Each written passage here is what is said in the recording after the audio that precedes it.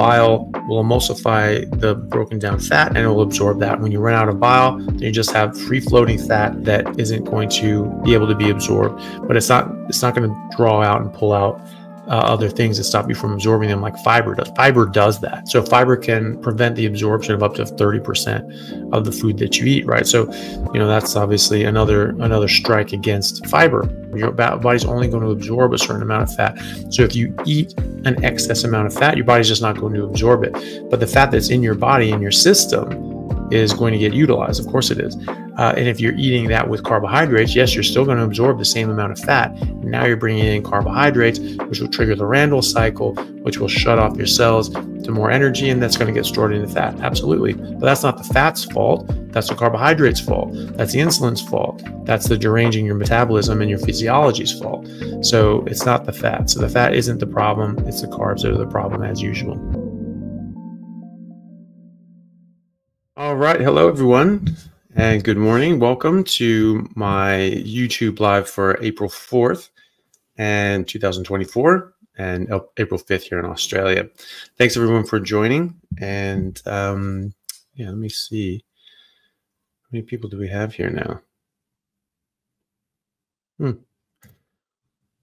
Sorry, I'm just going to check this out. So we've got a couple questions that have already come in that I'll be answering. And then if people have more questions as they come in, you can just put them in the chat, put Q's next to it so that I can see it. And then I will try to answer all the questions that I can. Obviously, I can't always get to everybody, but I do the best I can. And always try to at least get all the super chats anyway. And so we'll be able to go until probably about noon today. So we've got a good 2.5 hours, maybe-ish, a bit more. And so, we'll see how we go. Anyway, so there's a question from Brad. Do coffee and alcohol affect triglycerides? Alcohol, definitely, yes. Coffee, potentially. It can screw around your blood sugar and give you a bit of a screwy time with that. But I don't know that coffee itself affects triglycerides, not that I know of anyway. But alcohol will raise those. Yeah, they generally do. And then it looks like it's the anniversary for PJ Equine Lady. So happy anniversary to you. Thank you very much for joining on the call, and thank you for your support. Hopefully it's helpful. I hope you have a really nice anniversary and like a really nice steak between the two of you. Sabine Yu, thank you for the super chat. Need external carbs on ADHD medications? Doctor says yes. No, absolutely not. In fact, if you don't take in carbs, generally you don't need ADHD meds. So maybe in that sense, they're correct that yes, you need to eat carbs so that your brain doesn't work properly, so that you have ADHD, and then you need meds. So for you to need the meds in the first place, yes, eat carbs. But if you don't want the meds at all in the first place, or much less of them potentially, then no, you don't need to eat carbs. I don't, and that's the thing. It's funny. It's funny that doctors will say that, because where are they getting that from? Is there some sort of study or experiment that's shown that you do better if you eat carbohydrates when you take these medications? No, not that I've ever heard of anyway, but there are studies and experiments intervening with people with ADHD and taking them off carbohydrates, putting them on an animal-based diet with no carbs, and having that help their ADHD and get them off medications. So it's very strange where people get these notions, but it's something that I've seen a lot with doctors and other experts in any field. Thomas Sowell writes a lot about this, about the intellectuals and how they're very adept and an expert in a particular field, and then they think that this applies to every other field on earth, and that they're just God's gift, and they're just expert in anything and everything that they choose to talk about. And so their opinions then become fact. There's things that they know very well, and they are very, very much experts in that field. And then there's something else that they aren't an expert in, but they believe it to be so because they're so used to being an expert. It's just like, yep, that's what it is. And they can speak so confidently because they are used to speaking confidently about things. I see it all the time. And they fall into this trap where they just assume that they know things that are just their own opinion. And they forget that it's opinion, that it's not actually something that they've learned. So that's dangerous, obviously. So no, you don't need carbs for ADHD medications. But you do need carbs to have ADHD. Not always, but there are a lot of people that are coming off their meds for ADHD and other psychiatric issues by going zero carb and animal-based, meat-based, keto, carnivore sort of thing. And that's actually been, this has been done in experimental interventional trials, and there are larger RCTs being done at the moment over at Harvard and elsewhere. So no, you don't need carbs. No, there's no such thing as an essential carbohydrate for anybody at any time, anywhere, except if someone accidentally overdoses on insulin and they're going to die without it, right? That's the only case, but no physiological function requires exogenous ketones or exogenous carbohydrates or ketones. You just need to eat real food. Your body will make carbohydrates. You absolutely don't need to eat carbohydrates unless you've done something to yourself harmful, such as taking way too much insulin on accident. Another question from Sabine. Hey, Dr. Chaffee, my psychiatrist said that I need extra, so this is part of that, extra carbs when I use stimulants for my ADHD. Won't my liver just take care of it and gluconeogenesis more glucose if I need them? Exactly. Yeah, you'll have plenty of carbs. Beth Rademacher, thank you for the super chat. Is lamb just as good as beef for strict carnivore, or is beef a little better? Is grass-fed meat critical? I have a hard time finding it. Thank you. It's not critical. It's objectively has more micronutrients and has a better omega-3 to omega-6 profile, but it's not critical. I mean, a lot of people are doing extremely well on grain-finished beef or lamb. And so I wouldn't worry too much about that if it's not accessible to you. It is, really, really, that's the best, is grass-fed and finished regeneratively raised beef, right? Or wild mastodon would really be the top notch. But it's not critical. It's not like, no, you have to do this, you can't do it any other way. No, just eat the meat that you enjoy, that makes you feel good, that you have access to, and that you can afford. And so if that's grass-fed beef for some people, that's great. And if it's grain-fed beef, then fine. And if that's pork, chicken, fish, and eggs for other people, that's fine too. So but any meat is going to be better than every plant, because all meat is good for you while every plant causes harm. So, but yes, there are better or less good types of meat. So lamb is pretty much just as good.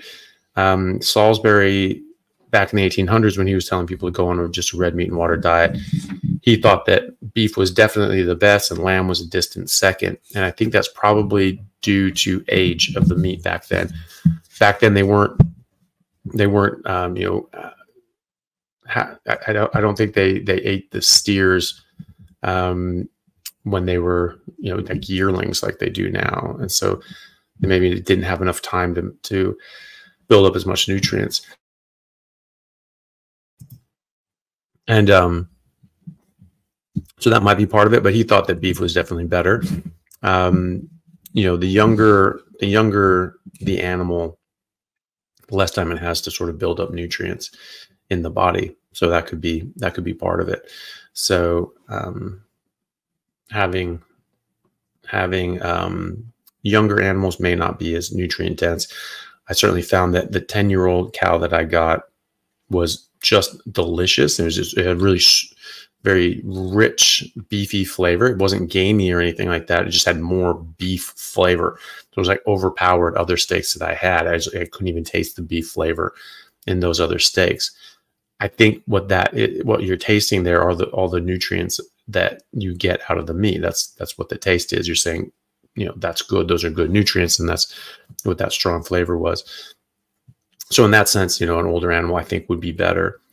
And you know, but that was, you know, grass fed and finished for 10 years and had only eaten grass its whole life.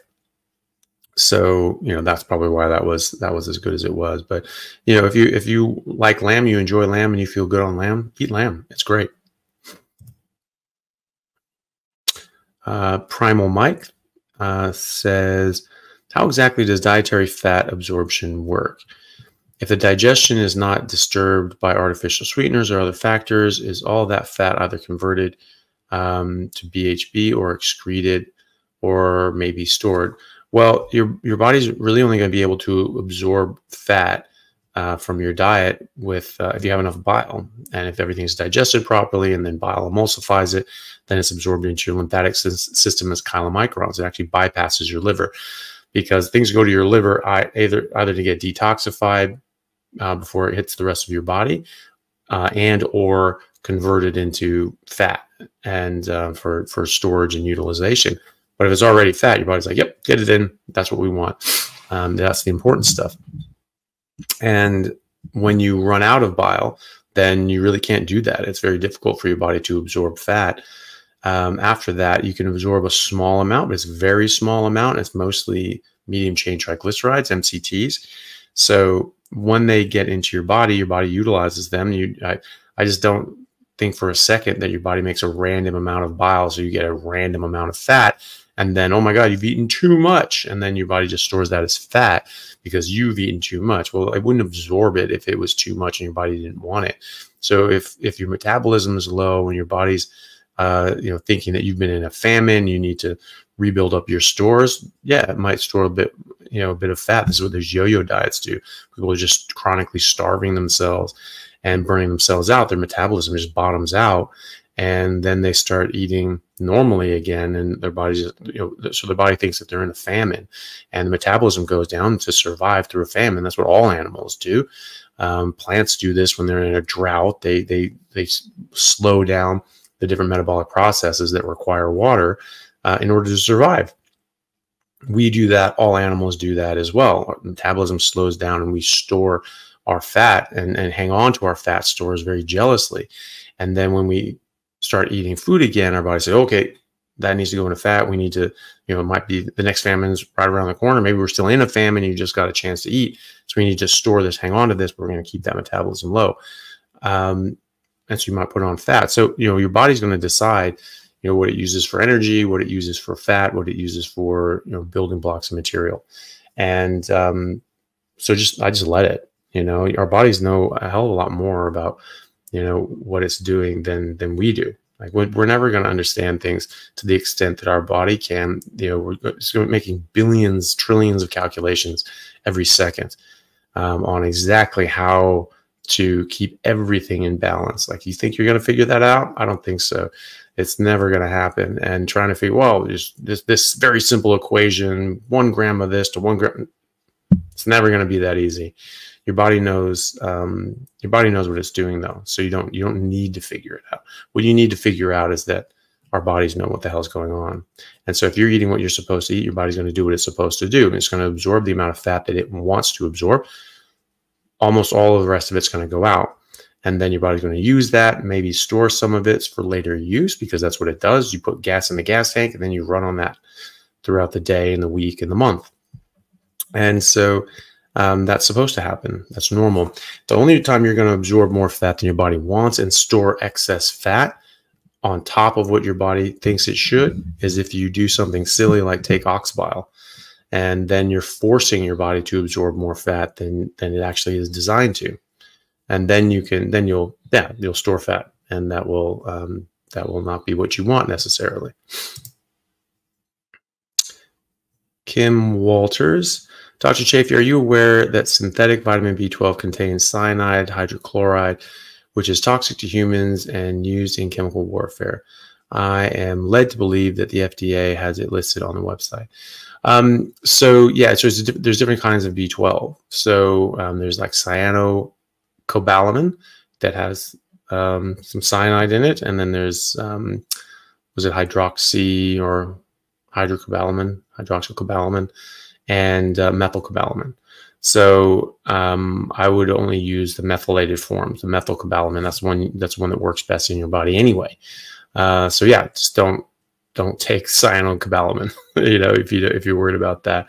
You know, some of these things, they have like a cyanide, you know, molecule in there, but they're bound up in such a way that it doesn't get like released as cyanide or act in that way. But yeah, you know, it's and you know, if you're getting a bit of this stuff, you know, how much is it going to harm you? Can your body handle it? Probably. But on that same principle of why I don't eat lettuce, I don't want any toxins in my body. So yeah, absolutely, I wouldn't give somebody cyanocobalamin. I certainly wouldn't take cyanocobalamin. And not that you need to, really. You know, some people don't methylate, you know, have like MTHFR and they need a bit more folate or B12. And so those people just need to add in a bit of liver every now and then, and you know, your B12 will be fine. And so I've never seen anybody not be able to maintain optimal B12 levels, even if they have MTHFR, as long as they're adding in a bit of liver every now and then. And most people don't even need that. Most people do just fine, just eating muscle meat. And so, but if you're in that category where you're not quite there, you know, adding in a bit of liver, and especially people early on, everyone's deficient in B12 because everyone's deficient in almost everything. And then you go to your doctor and you say, yeah, can I get a B12? And they're like, yeah, it's right in the middle of the range. You're perfectly fine. Well, the entire range, I've never seen a range anywhere in any country that wasn't out of range, right? So their range of this is normal, the entire thing was way too low, in my opinion. And most of that range was critically low. So below 400 in Australia and the UK is basically you can get demyelination of your axons, so you get nerve damage, right? And most people are under that. So the range here in Australia, you know, is different for every lab, and that's the problem. It's just an average for the community. It's not an actual range of good health. Is you know, 130 to 650, sometimes 750, right? That's the highest I've ever seen it.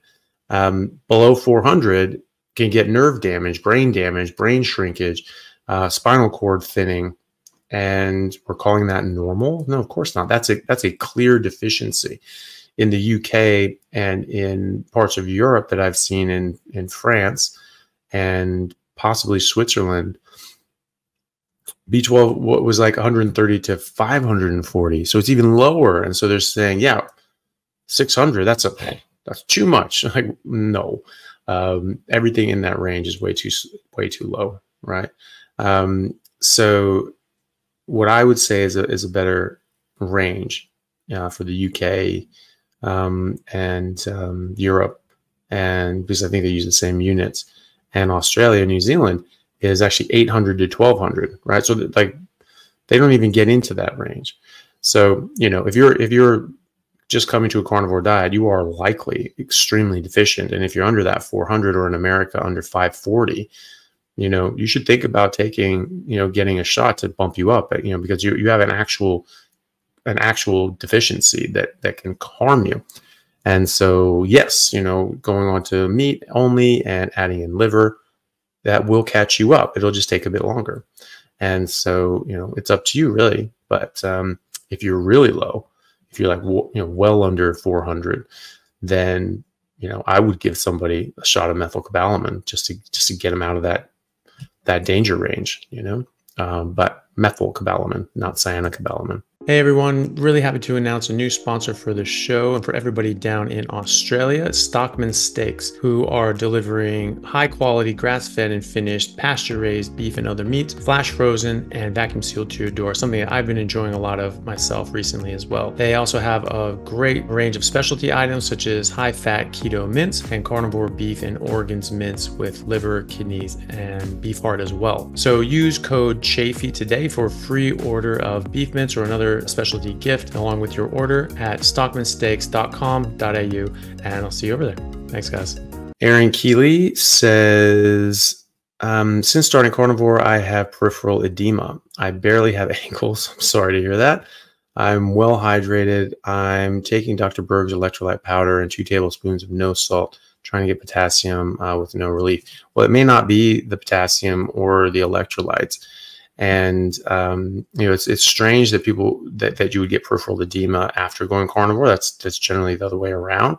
If you're concerned about electrolytes, I would check your electrolytes. I don't think you necessarily need to take them just for the fun of it. Also, it depends on how long you've been carnivore. Most people only need electrolytes early on. And so I wouldn't, if you've been on it for a while, most people don't need it after that. There can be other reasons for peripheral edema. You can certainly get shifts in fluid shifts between tissues because your body's just trying to reimagine how the hell it works now. And so that can be a temporary thing that then resolves itself. If you're having this sort of edema, you can also think about getting compression stockings and just trying to keep those things together while your body's trying to figure itself out, and getting its fluid balance and fluid shifts a bit more under control. There can also be underlying issues that related to your heart or other sort of issues that may just be presenting now and just sort of being uncovered. And so, if this persists, don't forget to see your doctor and make sure that there isn't anything else that could be causing this. And hopefully that just goes away. Sometimes you do see that it sort of swells up for a bit and then it goes away on its own, but you can do the compression stockings, and don't forget to see your doctor if this persists or you have other sort of symptoms that you're concerned about. So Karame, thank you very much for the super chat. Feeling good with 6 hours of sleep on carnivore. Concerned regarding studies linking sleep deprivation in men to lower testosterone. Do carnivores require less sleep? Does 8-hour recommendation only pertain to people who eat a standard diet? And how long do you sleep? People do tend to sleep or need less sleep and get more restful from less sleep and be able to handle less sleep. But typically people still need sort of 7 to 8 hour range. There are some people, there's a sleep scientist, a neurobiologist at Berkeley who wrote the book on this, and I forget his name, but he's an interesting guy. I've seen a few interviews he's been in, and he was saying it's very rare. I mean, there are people that actually don't need more than 4 or 5 hours of sleep, but it's like 1 in 6,500. The other ones are people that, oh no, I'm fine, I only need that, whatever they think they do, but in fact they're actually harming themselves, and they increase their risk of developing Alzheimer's by like 6-fold.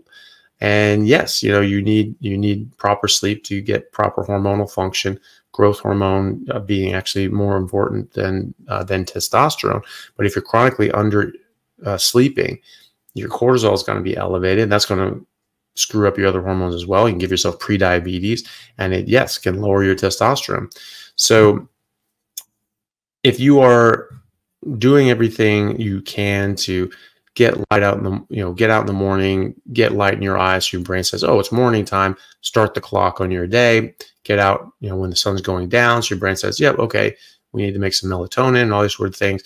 You don't have bright lights everywhere as you're winding down for the night. You're turning off the lights, or using blue blocking glasses, or just turning off the damn lights and getting off of TVs and screens and phones and things like that. Using a sleep mask, blank out all light. If there's any light in the room at all, if you can see the silhouette of your hand in front of your face, it's too bright. It should be pitch black. And so if you don't have it pitch black, which no one does, put a sleep mask on and then make it pitch black. You'll find that you'll sleep much better that way. What you really want is you want to be able to sleep until you wake up. And so you wake up naturally doing all those things. And if that's 6 hours, then that's 6 hours. You know, I mean, you can't really force yourself to sleep longer than that. But you want to get as much sleep as your body requires. So whatever that is, that's what you want. And if that's 6 hours, then, you know, lucky you. You're one of the lucky few that gets a couple more hours in their day. You know, everyone says like there needs to be more hours in the day, and like, well, you know, you got them. So, you know, take advantage of that. If that's really the case, that, you know, you're doing everything right and that's just how much sleep your body wants, great. Get up, do things. You know, you've got 2 extra hours. You can write a book, do it, go to the gym, and you get a lot more done. You have 2 extra hours of the day. You can be very productive with those 2 hours. Don't waste it on your phone. IT, thank you for the super chat. A popular health blogger recently stated that beef fat from grain-fed cows can lead to fatty liver. How important do you think 100% grass-fed is, and why would he say that? I don't know why he said that. I don't agree with it. You know, if you had, you know, grain finish, you know, it might be a higher linoleic acid. You know, maybe you could argue that contributes. I don't know, you know, what sort of evidence they have. One thing I have heard from Dr. Lustig was that, you know, he's mentioned some studies that associated grain finished beef having higher BCAAs, the branched chain amino acids, and that those had some sort of correlation with fatty liver. But I didn't, he mentioned these, but it didn't have links to the studies he was talking about. So I don't know if which ones he was talking about directly, but the ones I found when I tried to look that up, they were just sort of just associative studies that weren't really very strong. And so at least those ones, I wasn't all that convinced by them. And so, you know, you never know. I don't think that, I'm not too worried anyway. And, you know, I've been eating, you know, grass-fed beef for years and years and years. I've found a source of grass-finished beef now. It's actually be a new sponsor that I'm bringing on now. It's called Stockman Steaks, and they're just here in Australia. Unfortunately, they don't ship to the States or elsewhere at the moment, but they might later. And they do just grass-fed, grass-finished, pasture-raised meat, beef and other meats. So, you know, that's great. You know, so I'm going to be getting that. And so I've started ordering from them more. And if people want to do that, they can actually check them out. It's just stockmansteaks.com.au, and you can use discount code Chaffee. You get like a free bag of mince or something like that, or something. You know, there's like a free gift involved. Right now, it's mince, and they have like fattier cuts and things like that for carnivore people. And you can just buy chunks of grass-fed beef fat and carnivore mince, like ground beef, is going to be has a bit of organs in it and a lot more fat. It's like 75-35. So, you know, up until basically now, you know, I've been eating, you know, grain finished beef predominantly. I don't have fatty liver. All my liver function tests are perfect. In my patient population, I don't tell them they have to do grass finished. I tell them it's the best, but, you know, most people can't afford it or don't have access to it. I don't have anybody with deranged liver function. I don't have anybody that has gotten fatty liver as a result of going carnivore. I think it's all the other things that you eat along with it that's causing fatty liver. I don't think it's the cow itself, and at least I haven't seen it. And the other things that you're doing are also going to mitigate any of these damages, because you've gotten rid of all these things. You got rid of, I mean, fructose directly causes non-alcoholic fatty liver disease. That's been proven in studies with biochemically, but also in studies with in humans, in pediatric populations, showing reversal of metabolic syndrome and fatty liver disease by just the removal of fructose and still keeping carbohydrates and not losing weight, right? So, you know, that's that satisfied the Bradford Hill criteria for causation. And then alcohol obviously causes fatty liver disease. And that's why fructose causes fatty liver disease, because fructose and alcohol are metabolized into the same byproducts as fructose as each other, right? And so part of that metabolization is dropping out a fatty droplet, and that gets stuck in the liver and that built up. So I don't know. I've heard that claim before. I don't really buy it, and I certainly haven't seen it in my patient population. You know, if you're eating grain finished beef, and you know, most people's fatty liver disease goes away. You know, that's what happens. If you start to develop this and you don't know why, fine. You know, switch to grass finished beef and see how you go. I mean, that's definitely the pinnacle. You know, if you're having any issues, that's where you go from there, is you go to grass fed and finished. But you know, I wouldn't worry too much about it. Tony Pemsel from Facebook says, hi, I have atherosclerosis. Is carnivore safe for me? Type 2 diabetic, CAC score of 10, and non-alcoholic fatty liver disease. It's not only safe for you, it is probably essential for you. It will reverse your type 2 diabetes and your non-alcoholic fatty liver disease, as we just said. Your CAC score, that can go up or down for a lot of different reasons. It's only looking at the hard plaque, the calcified plaque, not the soft plaque. So we don't know how much soft plaque you have. And so, you know, it could be that you have a lot of soft plaque, and if that starts receding, but it starts calcifying at the same time, your CAC score can go up, even though your soft plaque is going down. Or your CAC score can go down while your soft plaque is going up. There's really no way to tell. But it is pretty good, useful information anyway, and a CAC score of 10 is very low. So yes, carnivore diet is safe for you, and it's going to be healthy for you. It's going to be healthy and safe for everyone, because this really is our biological diet. This is just how we're built, and so, you know, we're purpose built to eat meat, and we get harmed from eating plants. It's pretty much that simple. RB, thank you very much for the very generous super chat. That's very kind of you. Hello, Dr. Chaffee. My wife, who has Crohn's disease, started carnivore about 3 weeks ago. She is gaining weight and very concerned. She only eats beef, eggs, fatty pork, and coffee, nothing else. What can be the reason for her weight going up? Well, it's, you know, as I was talking about earlier in this talk, you know, talking about the metabolism, you know, when you're starving yourself and chronically under eating, you actually slow your metabolism down. And then all of a sudden you get real food in your body. Goes, oh, thank goodness. Like, okay, we're going to hang on to this. You can also put on muscle, bone, things like that. 3 weeks, you know, you will, you know, sort of tighten up the muscles, but, you know, it could be that she actually is putting on fat. There are metabolic reasons for this and hormonal reasons for this. There are some people that put on weight early on, or even ongoing for about 6 months or more in some cases. And this is largely hormonal. So, you know, you can check things out. You can sort of see how her thyroid's doing. Check her leptin and her fasting insulin. These sorts of things are good indicators of her metabolism. And is her metabolism in a depressed state or in an active state? The higher the insulin is, the lower her metabolism is. The higher her leptin is, the lower her metabolism is. And the more difficult it is going to be to lose weight, even on a carnivore diet. But the good news is that on a carnivore diet, a ketogenic carnivore diet, so no carbs, no sugar, nothing like that, no artificial sweeteners, and no dairy, that comes down. Fasting insulin comes down relatively quickly, and fasting leptin comes down more slowly, but it happens.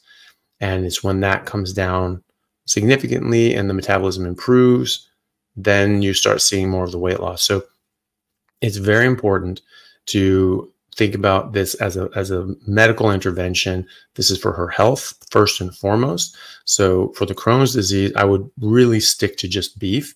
I would cut out the eggs and the pork and definitely the coffee. All those things can be pro-inflammatory and can trigger her Crohn's disease. If she just goes red meat and water, so the ruminant meats like beef, lamb, goat, and venison, she will have a much better response to this. I mean, she'll improve dramatically just doing that, but she will have far better results if she cuts out everything except ruminant meat, the beef and the lamb, things like that. And just water, no coffee. She will do best on that, hands down. And so doing that, seeing how her Crohn's is doing, making sure she's doing well. Also, you know, if she's on medications for the Crohn's, like prednisone, prednisolone, other corticosteroids, she's going to gain weight, because those medications make you do that. But hopefully she'll be able to come off those medications by doing these dietary interventions and basically putting her Crohn's disease into remission, which it does. I mean, that's in the clinical literature, that people going on an elemental diet where you're just eating macros and micros you need, nothing else, that this is a better treatment for an acute flare-up of Crohn's than prednisone, right? So it's just not eating certain things is a better treatment than steroids, right? So that's showing that cause and effect relationship as well. You know, as you remove something, the problem goes away, you bring it back, the problem comes back. That's a cause and effect relationship. So focus on her health, you know, focus on getting better, focus on the Crohn's going away. The weight will come, the weight will happen. If you're worried about it, you know, check the leptin, check the insulin, check the thyroid, check her vitamins, minerals, B12, D3, those sorts of things, or D25. Those things are very useful to the body, and most people are very deficient. And so you just optimize these things. You optimize her health. You get in a bit of liver every now and then, and make sure that she's not in some critically low nutritional state. And then you just let her body get on with it, and she will lose weight. You know, she will. It just may take time. And if her leptin is elevated, it shouldn't really be above 5. And, you know, then that's going to take time to come down. It's going to take more time for her to lose weight. It just is. So I would just check those things out and just be a bit patient with it. It's about healing. It's about health first and foremost. This is not, you know, this isn't a crash diet to just try to lose weight. It's about optimizing your health. And when, you know, you get your health improved, your weight tends to improve as well.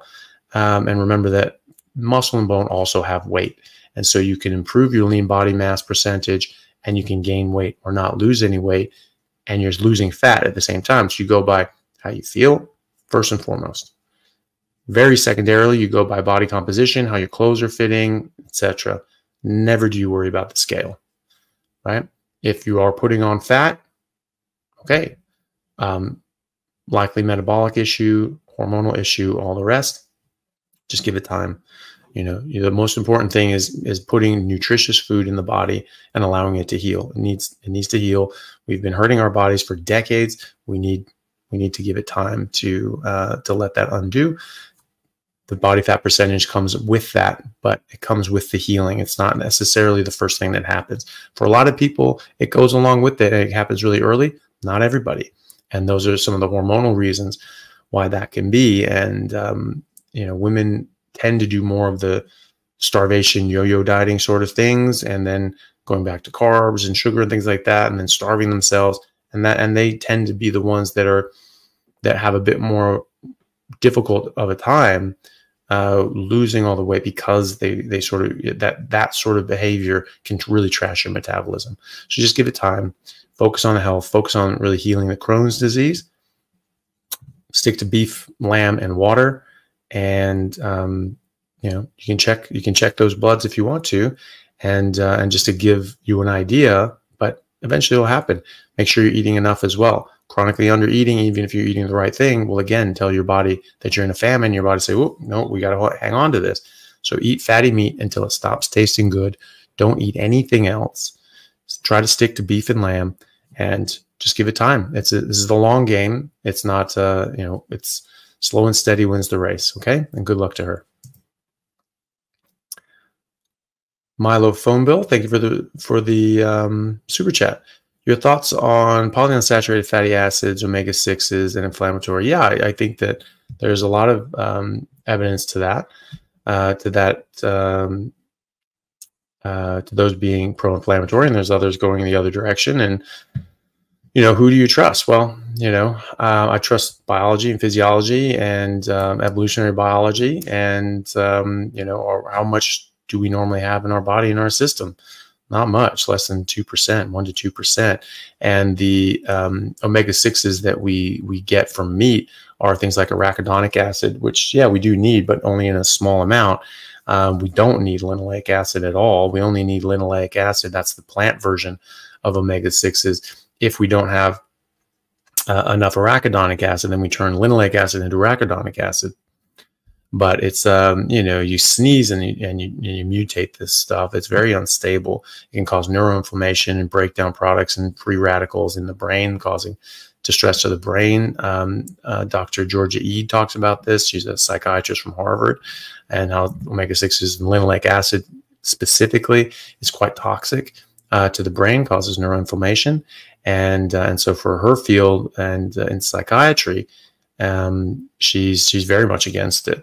And you know, these polyunsaturated fats, you know, as we've increased these things and decreased animal fats and saturated fats, you know, heart disease rates have gone up, Alzheimer's has gone up, cancers have gone up, all these other things have gone up. These are all associations, but it's not going the other way. Animal fats goes the other way. As we've reduced animal fat consumption over the 20th century and into the 21st century, heart disease rates and non-communicable chronic diseases, cancers, strokes, Alzheimer's, autoimmunity, they've all gone up, right?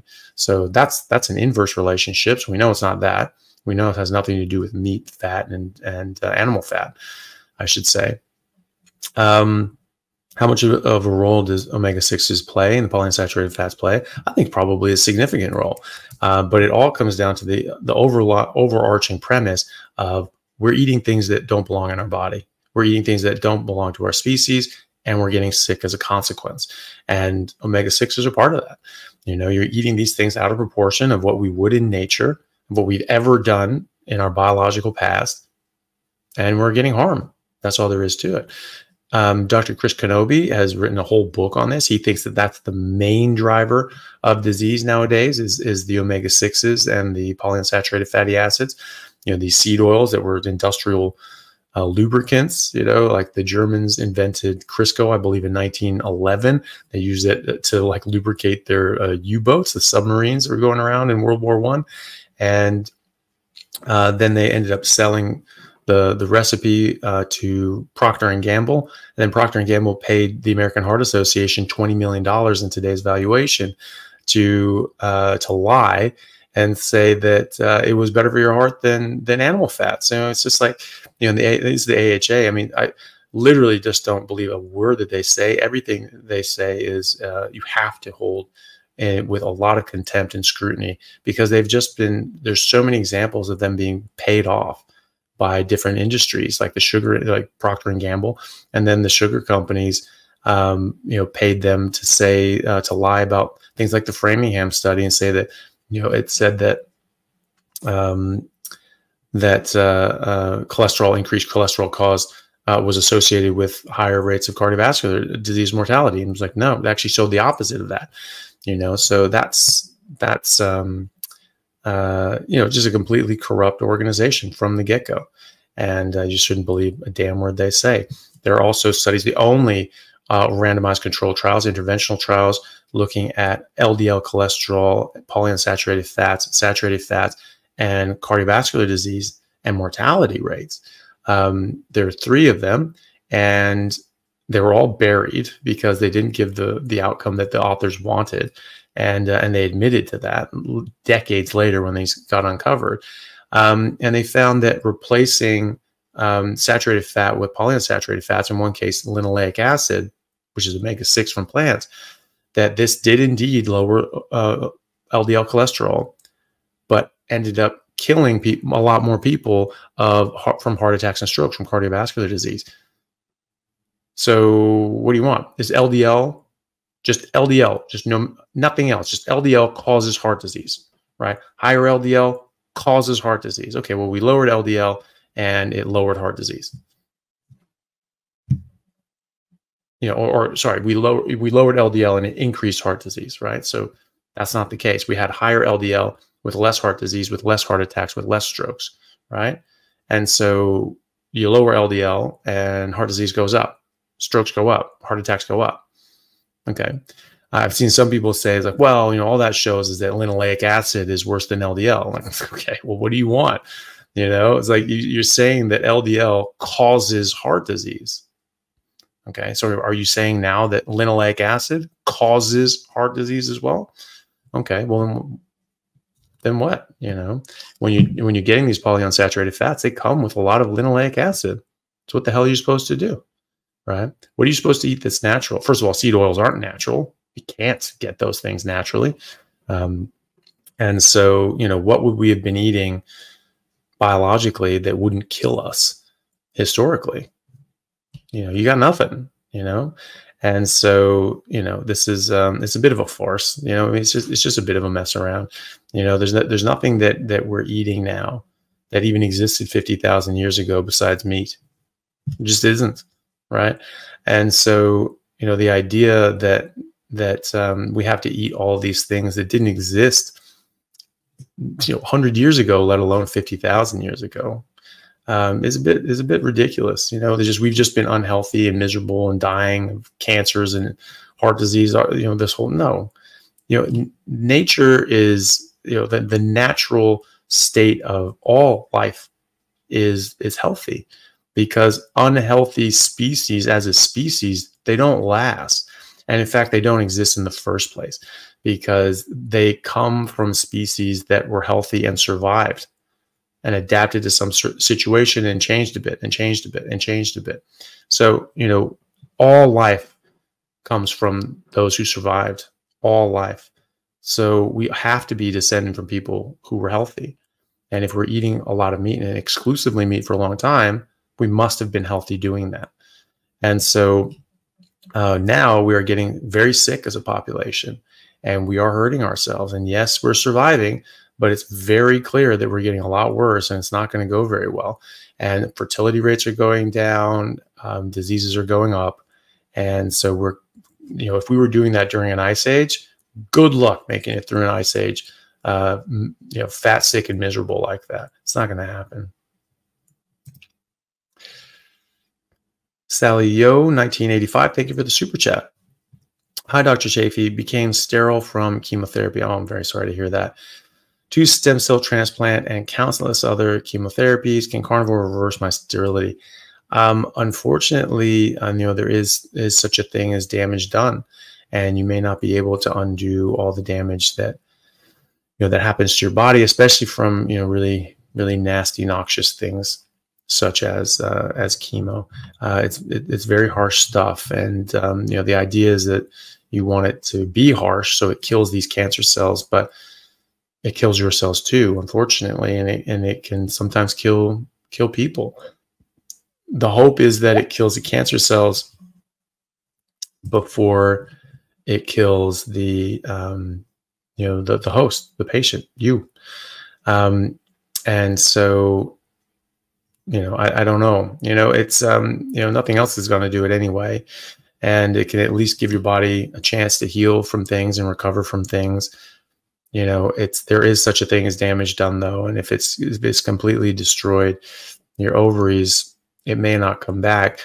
But there are a lot of people that have improved their fertility and been able to come out of menopause, and men in their 70s, that patients of mine, that their testosterone goes from bottomed out to that of a healthy 25-year-old.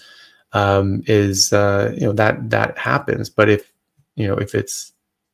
the ovaries have been compromised to the extent that they can't recover, even in optimal circumstances, it may not come back. So I would still definitely try a carnivore diet, just because it's going to make you so much more healthy in all other respects. It can hopefully help you keep cancer into remission, because of the principles of ketogenic metabolic therapy, of starving out those cancer cells of glucose and other sorts of things, and keeping your body healthy so it can keep that suppressed, keep those cells suppressed. And if you get a reversal of your condition and you reverse your sterility, then that's just a bonus. But I would consider it a bonus. I would do this for other reasons. I would do this for your other healthy reasons, optimizing your health. And then, if you do, and so don't get your hopes up on these things, because, you can permanently damage yourself with something like chemo. And so, you just have to look at this as like, okay, I'm doing this for my health and optimizing my health, and I'm not expecting this to get better from a sterility point of view. But if it happens, great. But if not, then not. So don't get your hopes up, but I would still try anyway, because it's going to help you in so many other ways as well. Terry, thank you very much for the very generous super chat. It's very kind of you. Terry says, no question, just supporting a cause. Well, thank you very much. That's very sweet of you, and it's nice to see you here. Thank you for joining. Terry Brown, thank you very much for the super chat. I'm getting ready for a kidney transplant in 2 weeks. Is carnivore still safe after a living donor transplant? Yes, absolutely. And it can absolutely help your kidney function. So it's, it's said in certain circles and just repeated that higher protein diets are actually harmful to your kidneys. That's completely untrue. The evidence in the medical literature shows the opposite, shows that higher protein diets actually improve kidney function. It doesn't depress kidney function. And again, this is what we're designed for. This is our optimal biological diet for all human beings. And so, especially in times of extremity, like getting a kidney transplant or some other sort of major issue, that's exactly what you need. You need to be eating your optimal diet. You need to be putting in perfect nutrition for your body and getting rid of everything else that can cause harm as much as you can. Just in the world we live in, you're always going to be exposed to awful things. And but all these plant toxins can be very nephrotoxic. They may be very toxic to the kidneys. Things like oxalates, they can directly harm the kidneys, and so they will shut your kidney. They'll slow your kidney down. And in fact, a lot of people with CKD4, CKD5, so chronic kidney disease 4 and 5, have been reversing this by going on a carnivore diet. So yes, it's not only safe but encouraged for people in any extreme medical condition to go on, to get optimal nutrition and feed their body exactly what it needs and get rid of everything else. And that absolutely applies to kidney function, because it helps kidney function. So good luck with that. It's a shame that you weren't able to try this before the kidney transplant, or if you're donating to someone that they weren't able to try this before, because if they're on full-on dialysis, it's not, that's pretty far gone. And again, there can be permanent damage done. But if they're sort of before that and their kidney still had some function, a lot of people have recovered a lot. I've seen a couple people, 3 in fact, be able to come off dialysis, which is never supposed to happen. But there are, and a 4th now is making more urine. Maybe not. Maybe they will be able to come off. Maybe not. Hopefully, but if not, then then the transplant is certainly his best option. But at the same time, if you're not at that point yet, a lot of healing can be done. And so, but either way, once you get the surgery, this being, having optimal nutrition is definitely going to help recover from surgery and be as healthy as you can going on. Tulsi's Next X, thank you for the super chat. Hi, Doc, 6'3", 256 pounds, male, 42. I ate about 270 grams of protein and maybe 200 grams of fat daily. Should I cut down the protein to lose weight? It's one of those things, like you just need enough protein for your body's biological demands. You need enough fat for your body's biological demands. So you just eat fatty meat until it stops tasting good. Generally, a good ratio for people that aren't like, competitive bodybuilders is about 1 to 1 grams of fat to protein, or even more grams of fat to grams of protein. If you think about it that way, if you're eating more grams of fat than protein, you're actually going to get a lot more calories. Oh my God, calories are so bad. Calories don't weigh anything. But if you're eating more grams of fat, you won't need as much grams of protein for energy. The majority of the protein that you take in is not being used as energy. So this whole calories in, calories out model is ridiculous, because you don't use most amino acids as energy. You use them as a physical structure and building components of your body. Every single molecule that your DNA codes for is a protein. It's strings of amino acids. And so that's what the protein amino acids that you bring in get used for, is to make all the molecules and chemicals that your DNA codes for, right? Those are all amino acids. Those are all proteins, right? It's not just protein, muscle. Every molecule your DNA codes for is a protein, and you need proteins for those building blocks. And so they don't get used as energy, right? So if you have a lot more protein than your body demands, then you can't really store protein very well. So you convert that into glucose and then into fat, and you just store it, right? So if you're having a lot more, then yeah, you don't need it. It's an excess. And then you start using the protein as an energy source. Okay. Is that too much energy? Will that get stored or will it just get used? It depends. It depends on how much you're getting in. But if you're getting the same amount of calories a day and you're getting more of those calories from fat, you're actually bringing in less grams, right? Because protein, when converted into energy, is about 3.4 calories per gram, whereas fat is 9 calories per gram. Well, what there weighs anything? It's the gram, right? So you flip that around, it's 1 gram per 9 calories for fat, 3 grams per 9 calories of protein, right? So very different, right? So you have to take in more grams, more weight of protein to get the same amount of energy, right? So don't do that. Get your energy from fat. Don't get it from protein, and you will lose weight. You will just physically bring in less volume of, less matter, less mass into your body, and you can weigh less as a result of that. If you're, if you want to check this, you can check your urine studies, so your kidney function studies, sorry, in your blood tests. And if your urea is going up independent of your creatinine, if your creatinine is going up, then you just need to drink more water. But if your urea is going up independent of your creatinine, then that can indicate that you're converting more amino acids into energy, because you're not getting enough fat to meet your energy demands. So don't do that. So you can raise your grams of fat that way. But just listen to your body. You want to get enough fat. You want to get enough protein. So you want to keep eating fat, nothing else, or meat and fat, nothing else but water. And then you tell by your stools. If you're getting hard, dry, constipated stools, you need more fat. Your body's absorbing it all, and there's not spillover. Your body can only absorb a certain amount of fat, then there's a spillover, right? And so that spillover keeps your stool soft. And that's how you tell. And so you want to keep your stool soft. And as long as you're doing that, you're not taking things that can make you have loose stools, such as coffee, tea, artificial sweeteners, magnesium supplements, things like metformin and other medications. Those can all make your stools more loose. But if you're not doing that, you only eat meat and water, you go by your stools. And so if it's nice and soft, you're eating enough fat. That's all there is to it. If it's dry and hard, you need more fat. That's all there is to it. So I just go by that. You can tinker with things if you want to, but just make sure you're eating enough fatty meat that it satisfies your hunger and it stops tasting good, and you should be fine. And you can check your urea too if you want. Dr. Good, thank you very much for the super chat.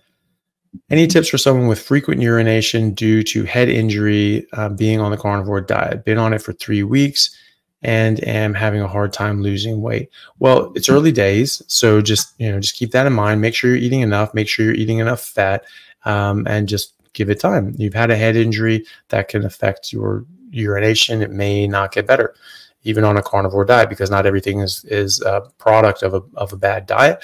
Other things can be from a direct injury. Sometimes your body can heal from these things, and you're in a better position to heal from them when you're on a proper biologically appropriate diet, like a carnivore diet. For us, it's a carnivore diet, but it's not guaranteed. Neurological structures are very difficult to heal.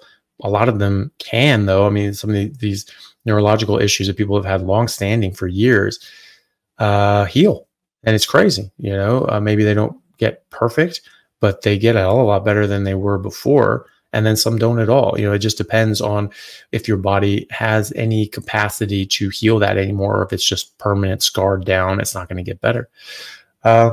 So hopefully it does get better in your case. As far as losing weight's concerned, like I was saying before, there can be hormonal reasons, metabolic reasons, and all these other sorts of things. Just give it time, give your body what it needs. And also gaining weight, losing weight is, yes, hormonal, but also muscle weighs things, bones weigh things. And so if you're working out, you're going to put on muscle. You're going to not see the same amount of weight loss as you would if you weren't putting on muscle. But at the same time, doing things to put on muscle will actually help you use more fat as well. So go by how you feel, go by how your clothes fit, and also give it more time than 3 weeks. That's still very early days. And good luck with it. I'm sure you'll do great. Peter Brown is his birthday tomorrow. He's going to be turning 75 years old. Well, happy birthday, Peter. That's awesome. And I hope you have a great day and a big old steak for your birthday. Put a couple candles in it and call it a day. Great stuff. Good to see you here. Thank you for joining. Justine Ratniece. Thank you very much for the super chat. Last year, I developed reticular/varicose veins on my right leg and a few more visible veins on my body. I was eating a high-carb diet, now carnivore. Is it possible to improve vein health on carnivore? It is, but once you've already sort of put down these physical structures, they may not actually go away. But some people have found they've improved their varicose veins. But again, we can do things to our body that make permanent changes. But there are some things like skin tags. A lot of these things go away. Those sort of sort of darkening in our axilla or around the neck and things like that, that can go away as well. That has to do with high insulin. And rectal polyps, our colon having these little polyps and growths, those can go away. So a lot of these things can go away, potentially those, but you just have to see. And if they're not, there are treatments to get rid of those things. You can get sclerotherapy, where sort of inject this sort of stuff and just sort of shuts them down. A good friend of mine from medical school, he does that now too. He's an interventional radiologist, and he just sort of fell into that, and he sort of enjoys it. So it's very possible to sort of get that done just with a percutaneous procedure as well. And and so see how it goes with the carnivore. Give it 6 months, a year, or something like that. And if it hasn't really improved in that time, you can always look at alternative methods. But your body will get a lot better, and you'll feel a lot better, and could very well help that as well. But let us know, see what happens, and let us know how you go. Bachelor Junior thank you for the super chat. I'm not seeing a question. Here we go. Question is, I'm just having a tough time getting off cannabis, dropping my sugar, drinking too much heavy whipping cream. It's difficult to come off these substances. We become very used to them. We become addicted to them. And so, it's just one of those things that we just have to sort of have a good reason for coming off of them, feeling better, wanting to improve our health in whatever ways, having more mental clarity, all these sorts of things. Whatever reason you have, just focus on that. Remember that these things do get better over time. If you go to these things as a crutch or whatever, find a different hobby, find a different crutch, find a different something that fills that same gap, and go to that instead of the cannabis and the sugar and the heavy whipping cream. Eat a lot of fatty meat. If you're ever having a craving or whatever, eat fatty meat. Eat it until it stops tasting good. And then that often will suppress a lot of these urges and cravings. So hopefully that can help as well. Good luck with it. It's difficult coming off of any substance. Not even cannabis, just sugar and all these other sorts of nicotine and caffeine and all these other sorts of things. It can be very, very addictive and harmful to us. And but good for you for trying to come off this stuff. You'll get there. It'll be fine. And, you can do this. Usually after about 2 weeks, these things go away. So it's a light at the end of the tunnel. If you can get to 2 weeks, the chemical addiction is going to be gone. And it's just about the mental addiction and going to this in certain circumstances when you feel, depressed or sad or whatever, and you go to that as a crutch. Go to something else. Go to the gym. Go to the beach. Go do sprints, something like that. Go see friends. Replace it with more healthy habits, and then you'll just make yourself better and better and better, and you'll get away from that sort of unhealthy past. Good luck with that. There's another one down here from him as well, from Bachelor or Junior. I don't know how to pronounce that. Does Dr. JB have any plate screws or implants from rugby life? I do. or I did. I had a plate and 6 screws in my right fibula because I broke my leg and ankle. Actually, I had it broken for me. Some bastard in Canada. I ran the ball, sort of shoestring tackled me. And then when I was sort of being pinned down, he just took my leg and just like alligator rolled and just snapped my leg. Really pissed me off. It's one of those things that when you get like a serious injury like that, you don't feel it. It's just all of a sudden you just get this charge of adrenaline, and you can't feel anything in your body. Your heightened is super heightened awareness, and you just go, oh, something's wrong. Okay. And I was thinking, I think it's something to do with my ankle, but I can't feel it. It doesn't hurt. There's nothing there. And that's what these natural opiate receptors are for. That's what opiates work on, these receptors, and that's what they're for. You have some crazy injury, your body goes, oh, no, you don't want to feel that, and it just shuts it down.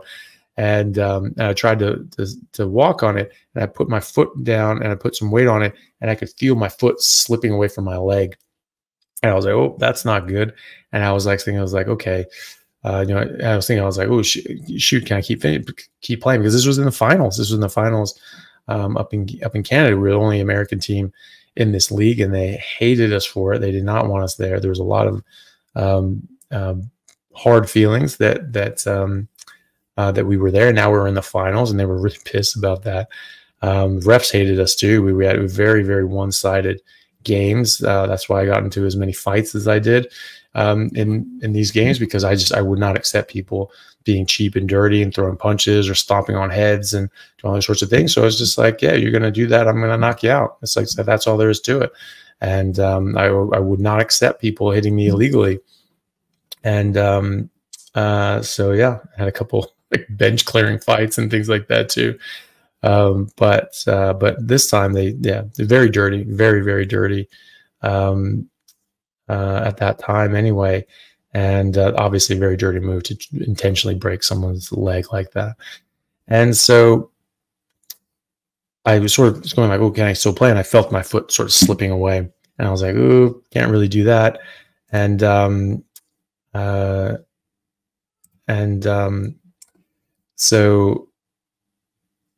I was, so I was sort of thinking, I'm like, ooh, probably can't play on this. And there was like, only a few minutes left in the game, and we were down by 1 point. And my fullback, Ryan Bishop, I just hear him scream. It's like, Chaffee, get in there. And I'm like, right, guess I'm staying on. And I just sort of hobbled over to the side of the ruck, and like they had the ball. So I just got down on my hands and then on my left leg, and I just like sort of curled my right leg up, because that was the broken one, up behind me, because I knew if that hit the ground, my foot would just rip off. And so I just did that, and someone was running up, and I just threw myself into their legs and just kept my foot up and sort of like 3-post bear crawled over to the side again, did it again, did it again, did it again. And hey, no.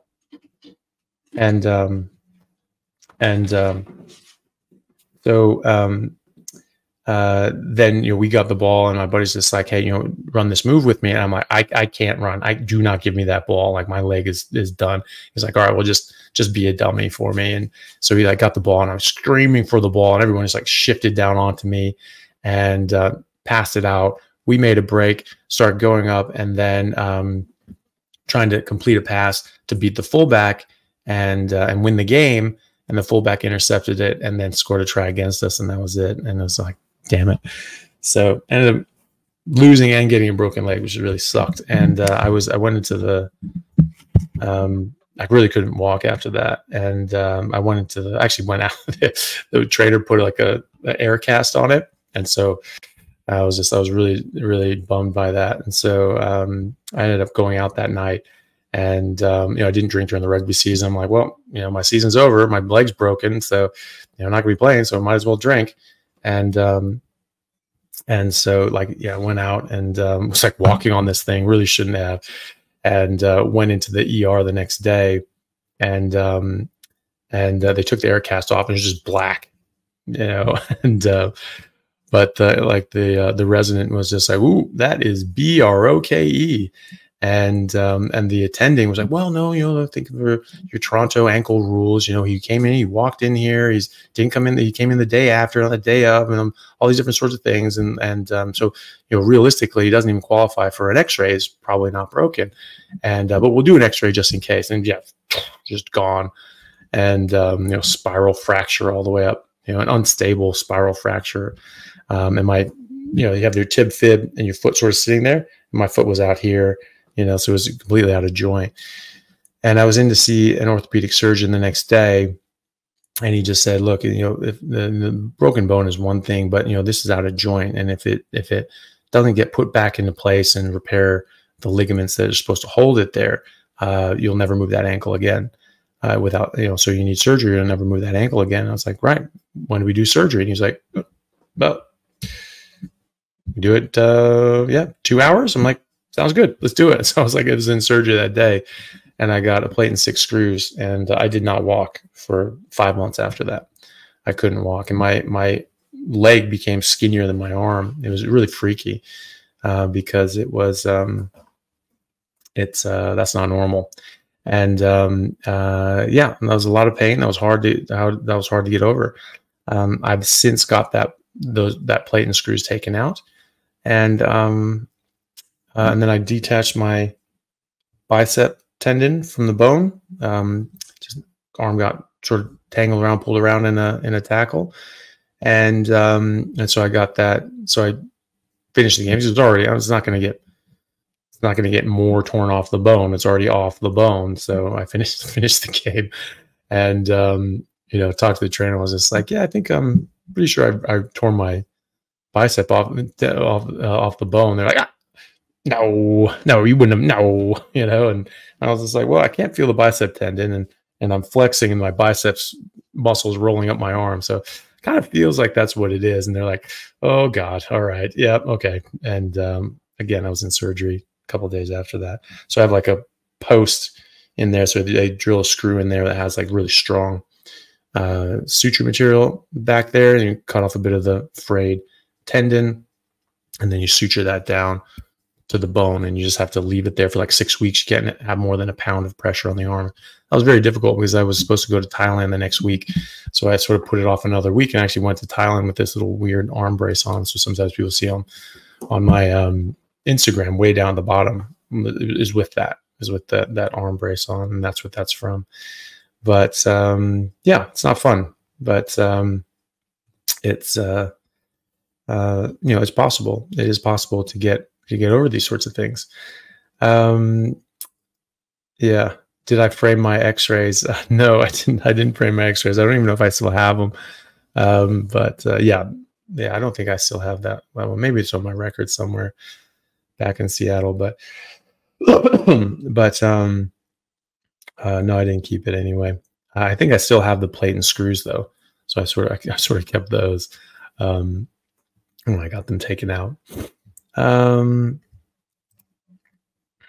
So Michelle Peterson says, thank you, Dr. C, for all you do. I've lost 60 pounds off my thyroid and asthma meds, feeling amazing. That's great. That's really great to hear. I'm so glad to hear that. And, really, congratulations on losing that weight and reversing your, well, Jesus, come on, buddy. Oh, stop. Whiner. And, congratulations on that. That's really, that's really a great accomplishment. Keep it going. Oh, so Terry Brown, this was about the transplant. So thank you, Terry Brown, again for the super chat, asking because carnivore is not the renal transplant diet protocol. Yeah, it makes sense, but it should be. It damn well should be the renal diet protocol and every diet protocol, because that's what's going to be best for your body and for your kidneys as well, or whoever else is involved as well. So that I would personally. Well, I personally do that, and but if I was in that situation, that's exactly what I would do, and I would I would recommend it to anyone and everyone. Yeah. So there's a question over from Facebook. Yan Eblakas Tamaras. I'm sure I butchered that name. I'm sorry about that. Hi, Dr. Chaffee. I have healed a lot of health issues in carnivore, but this thing, one of my concerns, my magnesium doesn't absorb well enough because my gut issues still healing. Is it okay to supplement some probiotic called Synergy? Well, I don't know what Synergy is. Most probiotics aren't that great. You know, if you want to get more healthy bacteria down there, just use live culture plain Greek yogurt that has as little carbohydrates or no carbohydrates if you can, and put that on meat, chew up the meat with the yogurt together, swallow it in the same bite to try to hide some of those bacteria to get it past your stomach acid and get down to the lower intestine.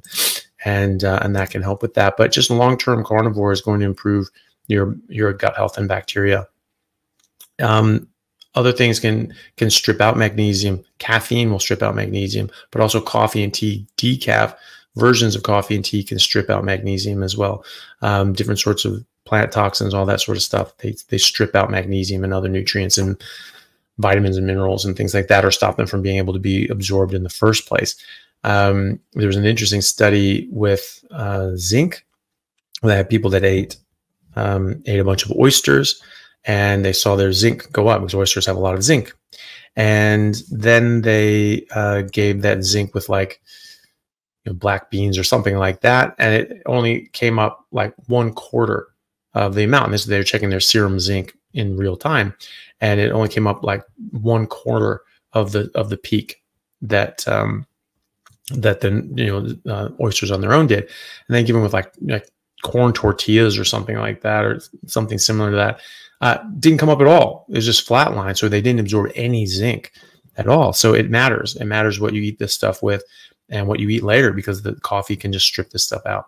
So, if you're having coffee, tea, caffeine, anything like that, just get rid of it. Anything else except meat, just get rid of it. If you need to supplement some magnesium, just try to get that up. Sure. Animal organs have more nutrients and are much more nutrient dense as well. So you can just sort of add those things as well. And generally you can get up to normal levels. And it's also the case that that it can take months and months and months, even doing everything optimally, to get your magnesium levels up again. So just be patient with that. Okay.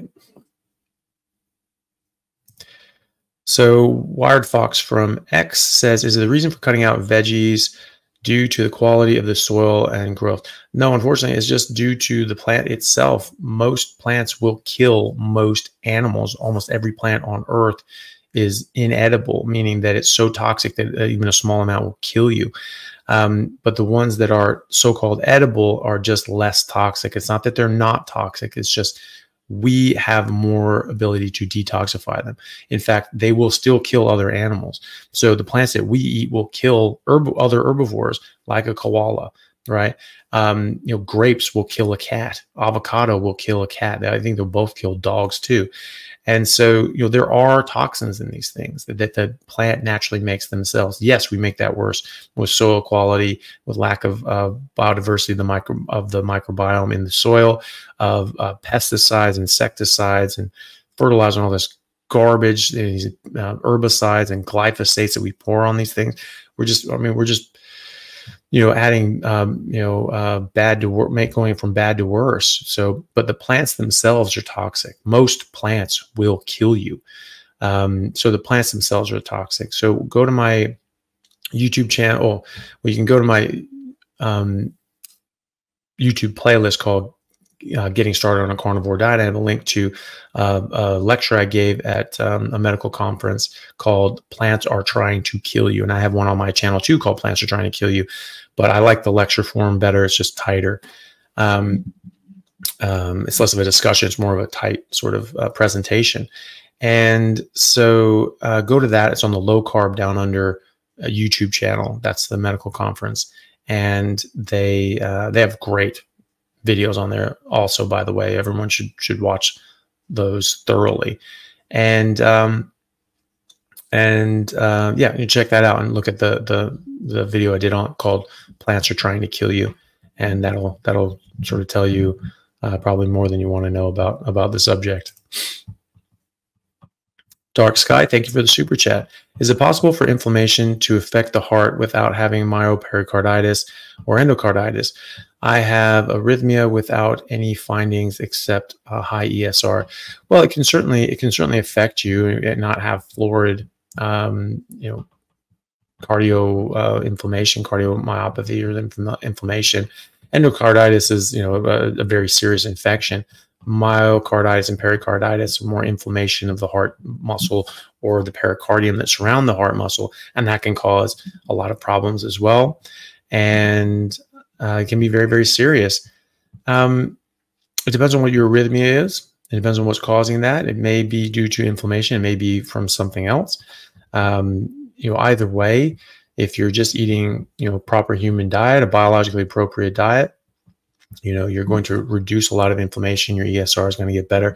Interestingly enough, I had a patient that came in who did blood smears, and there were some doctors in Perth down in Fremantle markets. They have sort of a little stand there, and they'll do just a blood panel smear, and they'll look at it under a microscope and take a picture. And they show it all clumped up and weird, and so it can tell you sort of different things about your body.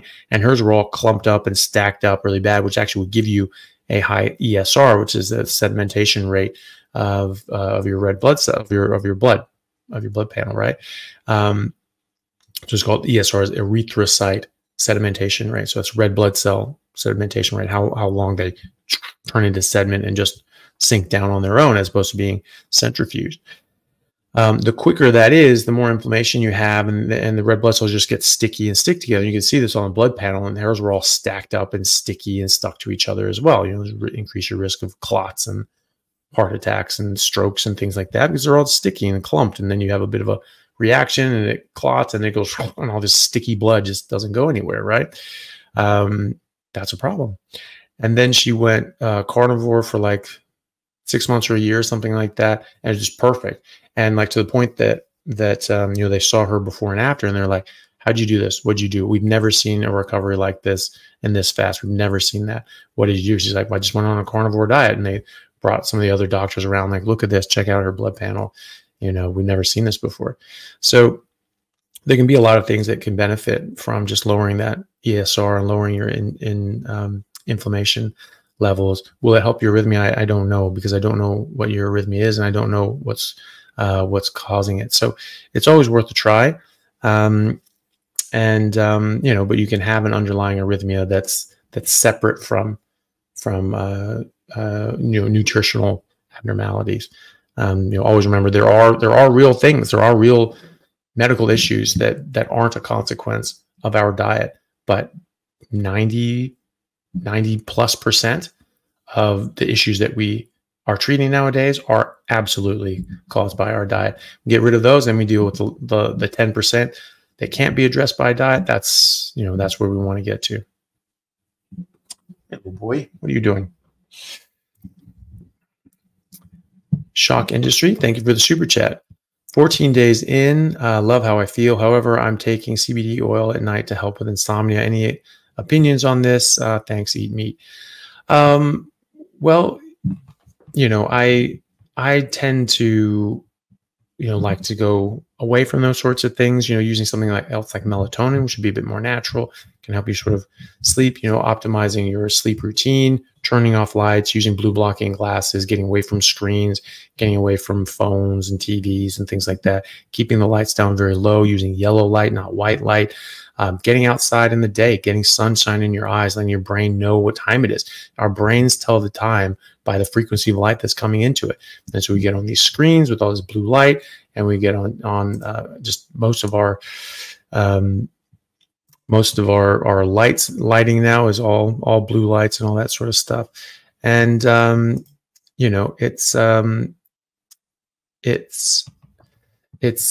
actually makes more of a difference to our sleep and our health than we realize.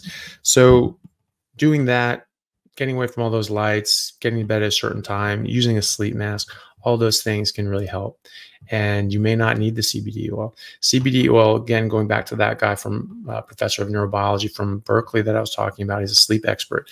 He was saying that people use CBD oil to help them sleep, and it can help them get to sleep, but they actually get lower quality sleep, and they don't get into the lower levels of sleep that they need to, that are the really important restful parts of sleep that are very important for your brain and your brain recovery. So I would avoid that if you can, because I don't think that it is it's optimal. Hey guys, just want to take a second to thank our sponsor, Carnivore Bar. I don't promote many products because honestly, all you need to be healthy is to just eat meat. For those times that you're out hiking, road tripping, or stuck at work and you want a nutritious snack that is just meat, fat, and salt if you want it, the Carnivore Bar is a great option. So I like this product not because it's just pure meat, but also because I want the carnivore market to thrive as well. And the more we support meat-only products, the more meat-only products there will be available in the mainstream. So if this sounds like something you'd like to get behind, check it out using my discount code Anthony to get 10% off, which also applies to subscriptions, giving you 25% off total. All right, thanks guys. Great. So question from Karame, thank you for the super chat. Will a little whiskey every week ruin my results? Well, it's not going to help. It's not going to be as bad as a lot of whiskey more than once a week. But alcohol takes like 3 weeks to get out of your system. So having a bit of that is just going to slow you down.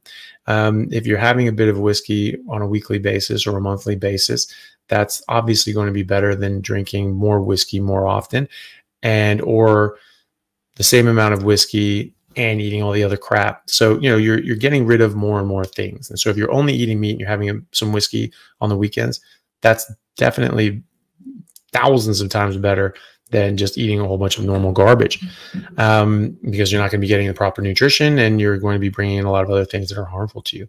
So it's not good. And it can also lower your inhibitions for eating garbage and eating junk food and sugar and all that sort of crap. It will re-addict you to sugar and carbs again, and you'll start having cravings again. And so you'll just sort of have to constantly be dealing with cravings and not really feeling great. So it is shooting yourself in the foot if you're able to maintain that and you don't break off. Alcohol is one of the most common ways that people go off plan, and they start drinking alcohol and then they go back to just eating. They go, well, whatever. I tried it, didn't work, and so it's a major reason why people go off. So, cutting out the whiskey is probably a good idea. I really don't drink at all anymore. It's very rare, very, very rare. And if I do, it's something, like just straight spirits like whiskey, or generally like the clear spirits like vodka, something like that. Just have a few of those once every few years, and that's it. But it's been a long time. I don't even remember the last time I had a drink. It's at least 2 years now, I'd say. So you feel a lot better, and it takes like 3 weeks to feel back to where you were before you drank. Not hungover. I don't get hungover. I'm just tired. I don't have good energy. And so you will find that it does actually slow you down a lot.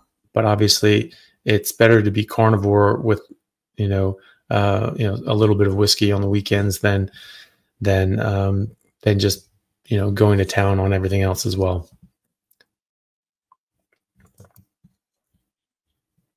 So, question from Stefan Banach.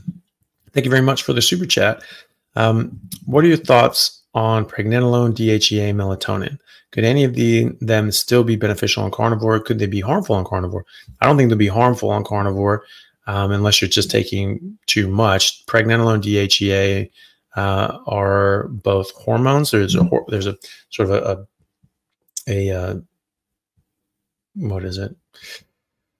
A spectrum of hormones. You're starting from cholesterol, and they turn into one hormone that turns into another and another and another and another and another. And then you get to testosterone, estrogen way down at the end of that chain. And so, cortisol's in there, progesterone's in there, and DHEA and pregnenolone are in there. They're all hormones in their own right, though. They're not just a reservoir for the next hormone down the chain, just like, testosterone turns into estrogen, but testosterone isn't there just to turn into estrogen. It's there to do its own job. And so same goes for pregnenolone and DHEA. So if you're low on those things, and some people are, even on a carnivore diet, I do check for things like DHEA. I don't know of tests for pregnenolone, but maybe you can, but it would be sort of rare that a lab would do that, but you can get labs that will do DHEA. And what I see people go on a carnivore diet is their DHEA actually comes up quite significantly, and many get back to, you know, levels that you'd expect, you know, in your 20s and 30s. And so, you know, those people would not need to get would take DHEA. So, you know, you can check, you know, if you've been on carnivore for a long time and you check your DHEA levels, you know, and you wanted to supplement, you could. I mean, it's over the counter in most countries. It's prescription here in Australia, but it's just, you can just, you know, get a GNC or off Amazon in America. I wouldn't take it unless you needed it, though. Like anything else, you know, you don't want to be super physiological in these sorts of things, especially for women, because this can convert into testosterone, because DHEA turns into androstenedione, androstenedione turns into testosterone, and then testosterone turns into estrogen. But, you know, some people do take this as like a, you know, part of like hormone replacement therapy, or they just, you know, take it because it's, you know, it's over the counter. So some people take it. I don't think it's harmful unless you're taking more than your body needs and you're sort of outside of the proper range, which obviously is above where the standard lab range would be. Melatonin is very safe. I don't know of really any problems with that. One thing that melatonin can do is block cortisol. And so if you take too much, sometimes it's hard to wake up in the morning. You don't have that cortisol boost in the morning, and you just feel a bit groggy and tired. And it takes a bit longer to wake up, but it's not harming you. And it can help, you know, it can help sort of reset your circadian rhythm and help your body produce growth hormone when you go to sleep at optimal levels. And, you know, it sort of helps with your sleep-wake cycle. It's not it's not like this is going to make you fall asleep sort of drug. It's more about neuroprotection, hormonal regulation, and it's your brain's best antioxidant. So those are all good things. You know, the dose for jet lag is like 60 milligrams. So that's a lot. A normal dose for melatonin would be anywhere from, you know, 3 milligrams, 5 milligrams, 10 milligrams, you know, would be like a bigger dose. And yeah, you can take 60 milligrams for jet lag. And, you know, I've done it. I've had like the best night's sleep of my life, you know, and so that was nice. So, you know, you can take things like that sometimes, but, you know, if you're doing well, if it helps you sleep and it helps you in those ways and helps you get over jet lag, I don't really see a problem taking things like that. I've done that occasionally. I'll sometimes take melatonin if I actually know that I can get sleep and I want like good quality sleep. But I sleep really well anyway, especially with like the sleep mask. So it's, yeah, it's just up to you really. I don't see too many problems with that as long as you're not taking too much. Carnivore Mom 81, thank you for the super chat. I'm not seeing question. Oh, here's one here. Well, thank you for the super chat again. Hi, Doc. I'm in my 4th month of a meat diet. My magnesium looks like already depleted because too many meds before, so can't absorb by taking magnesium supplements. Is it fine to take probiotics to heal my gut first? I think we already did this question, didn't we? I mean, yeah. So again, you don't want to take the commercial probiotics. They haven't been shown to really be any good. It's just a bit of a waste of money. Maybe it can make things worse. So I wouldn't go with those. I'll go with just plain Greek yogurt with live cultures in it, with no carbs, or as little carbs as possible. And then you put that on meat, chew it up together with meat, swallow it together, and that can help get the bacteria down below into your lower intestine. Matt Stassen, thank you for the super chat. Is carnivore okay if I have gallbladder sludge or gallstones? Yeah, so you get the gallbladder sludge and gallstones because you're not eating enough fat. And we're told, don't eat fat, don't eat fat, don't eat fat. Well, what happens then is your bile is there, sitting there waiting in your gallbladder to absorb fat, and you don't do it. So it actually gets more concentrated. So in physiology textbooks, they say it can go up to 20 times the concentration than when it comes out in your liver, because it needs to be concentrated so that when you get a lot of fat, if it's like a week between kills or something like that, then you need to get a lot of fat in one go. And so if you do that, and you're concentrating that bile, what happens to any hyperconcentrated solution at rest? It forms crystals, it forms precipitate. That's what gallstones are. That's what bile sludge is. And so if you don't eat fat, those are going to get worse, guaranteed. Now, those stones might be big enough that they can cause a blockage, in which case you'll need to get intervention to get that taken out. And so you need to be aware of that. If you start having problems, you need to get it checked out. If they're small enough or it's just sludge, hopefully that can clear and pass safely. And then you can just sort of get rid of this stuff. A lot of people do. A lot of people that have symptomatic gallbladders, they have sort of pain and sludge and little stones and things like that. They go carnivore, they start eating a lot of fat, and it clears up. But you need to be aware that if the stones are big enough, they can get stuck. But if you don't eat enough fat, they're going to get bigger, and they're definitely going to get stuck eventually, and you're going to have to get that taken out. So you may be in a state that you can sort of reverse this, and I hope you are.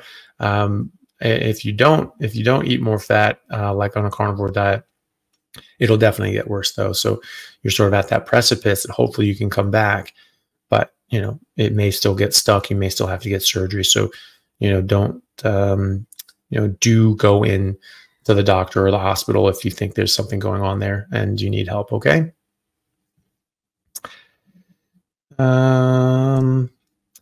Okay. So a question from Isabel B. How to gain weight. My 70-year-old father has been on carnivore diet for 4 months and is borderline anorexic. Please help. He needs to eat more. It's very easy to undereat on a carnivore diet, and this is very important, especially in the elderly, because you're just not going to. Oh, I'm just not hungry. I'm just not hungry. I'm not going to eat. Or I'm not going to eat that much. Have a couple bites. Yeah, I'm fine. It's not about being fine. It's about eating fatty meat until it stops tasting good. That is very, very, very, very important. That's something that my father unfortunately fell into. He was not eating enough because he just didn't feel hungry, and his whole life was about temperance. It was about moderating the amount that he ate so that he could stay healthy, because he was concerned. He wanted to be healthy, and so it's just like, no, I don't need to eat anymore. I feel fine. And so that's what he was doing. He's just like, he doesn't feel hungry. He's not going to eat. He's not going to eat all that much, and so. He lost a lot of weight, which was healthy, and then he kept losing weight, which was not healthy. So I had to impress upon him, hey, you need to eat, and you have to eat every day like it's your job. And so, when I go back there sort of once a year, once every 2 years, I sort of try to, reinstill this with him. And if my sister's listening, please go tell him again, eat like it's your job and eat fatty meat until it stops tasting good. That's what the hunger signal is the taste. If it tastes good, you're still hungry, you need to keep eating, get a lot of fat. The brain's made out of fat. You need fat. Your hormones are made out of fat, cholesterol specifically. And so they need that. And so get all of that, and they will be much healthier, and they'll be able to put on weight. Your 70-year-old father will be able to put on muscle if he eats enough fatty meat and exercises. You can put on muscle at any age as long as you eat right and exercise. Good luck to that. Stags, thank you very much for the super chat. Been carnivore for 3 months. I want to get lean and struggling with my weight going up. Definitely know it's body fat. I eat all meats, red meat, eggs, chicken, fish, etc. How can I find a balance?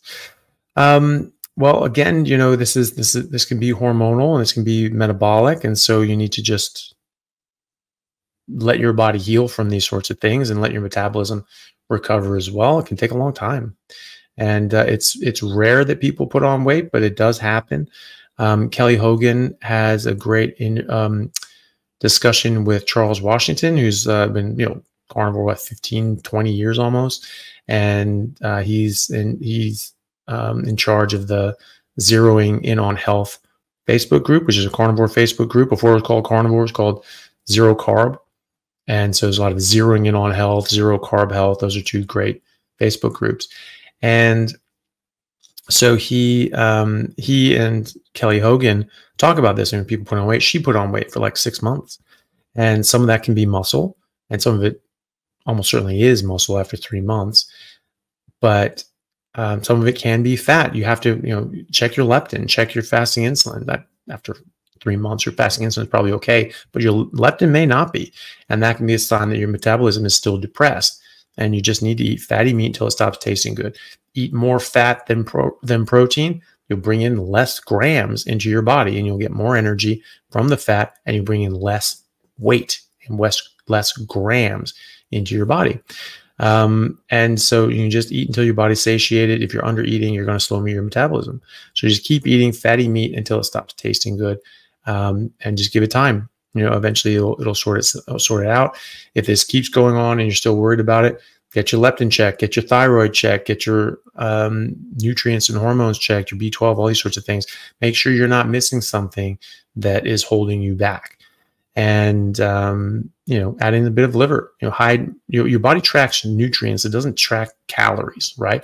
And so if you're eating more high nutrient density things, like a bit more liver, like you're just not going to eat as much, because you're not going to be as hungry, because your body's going to be satisfied of those nutrients quicker.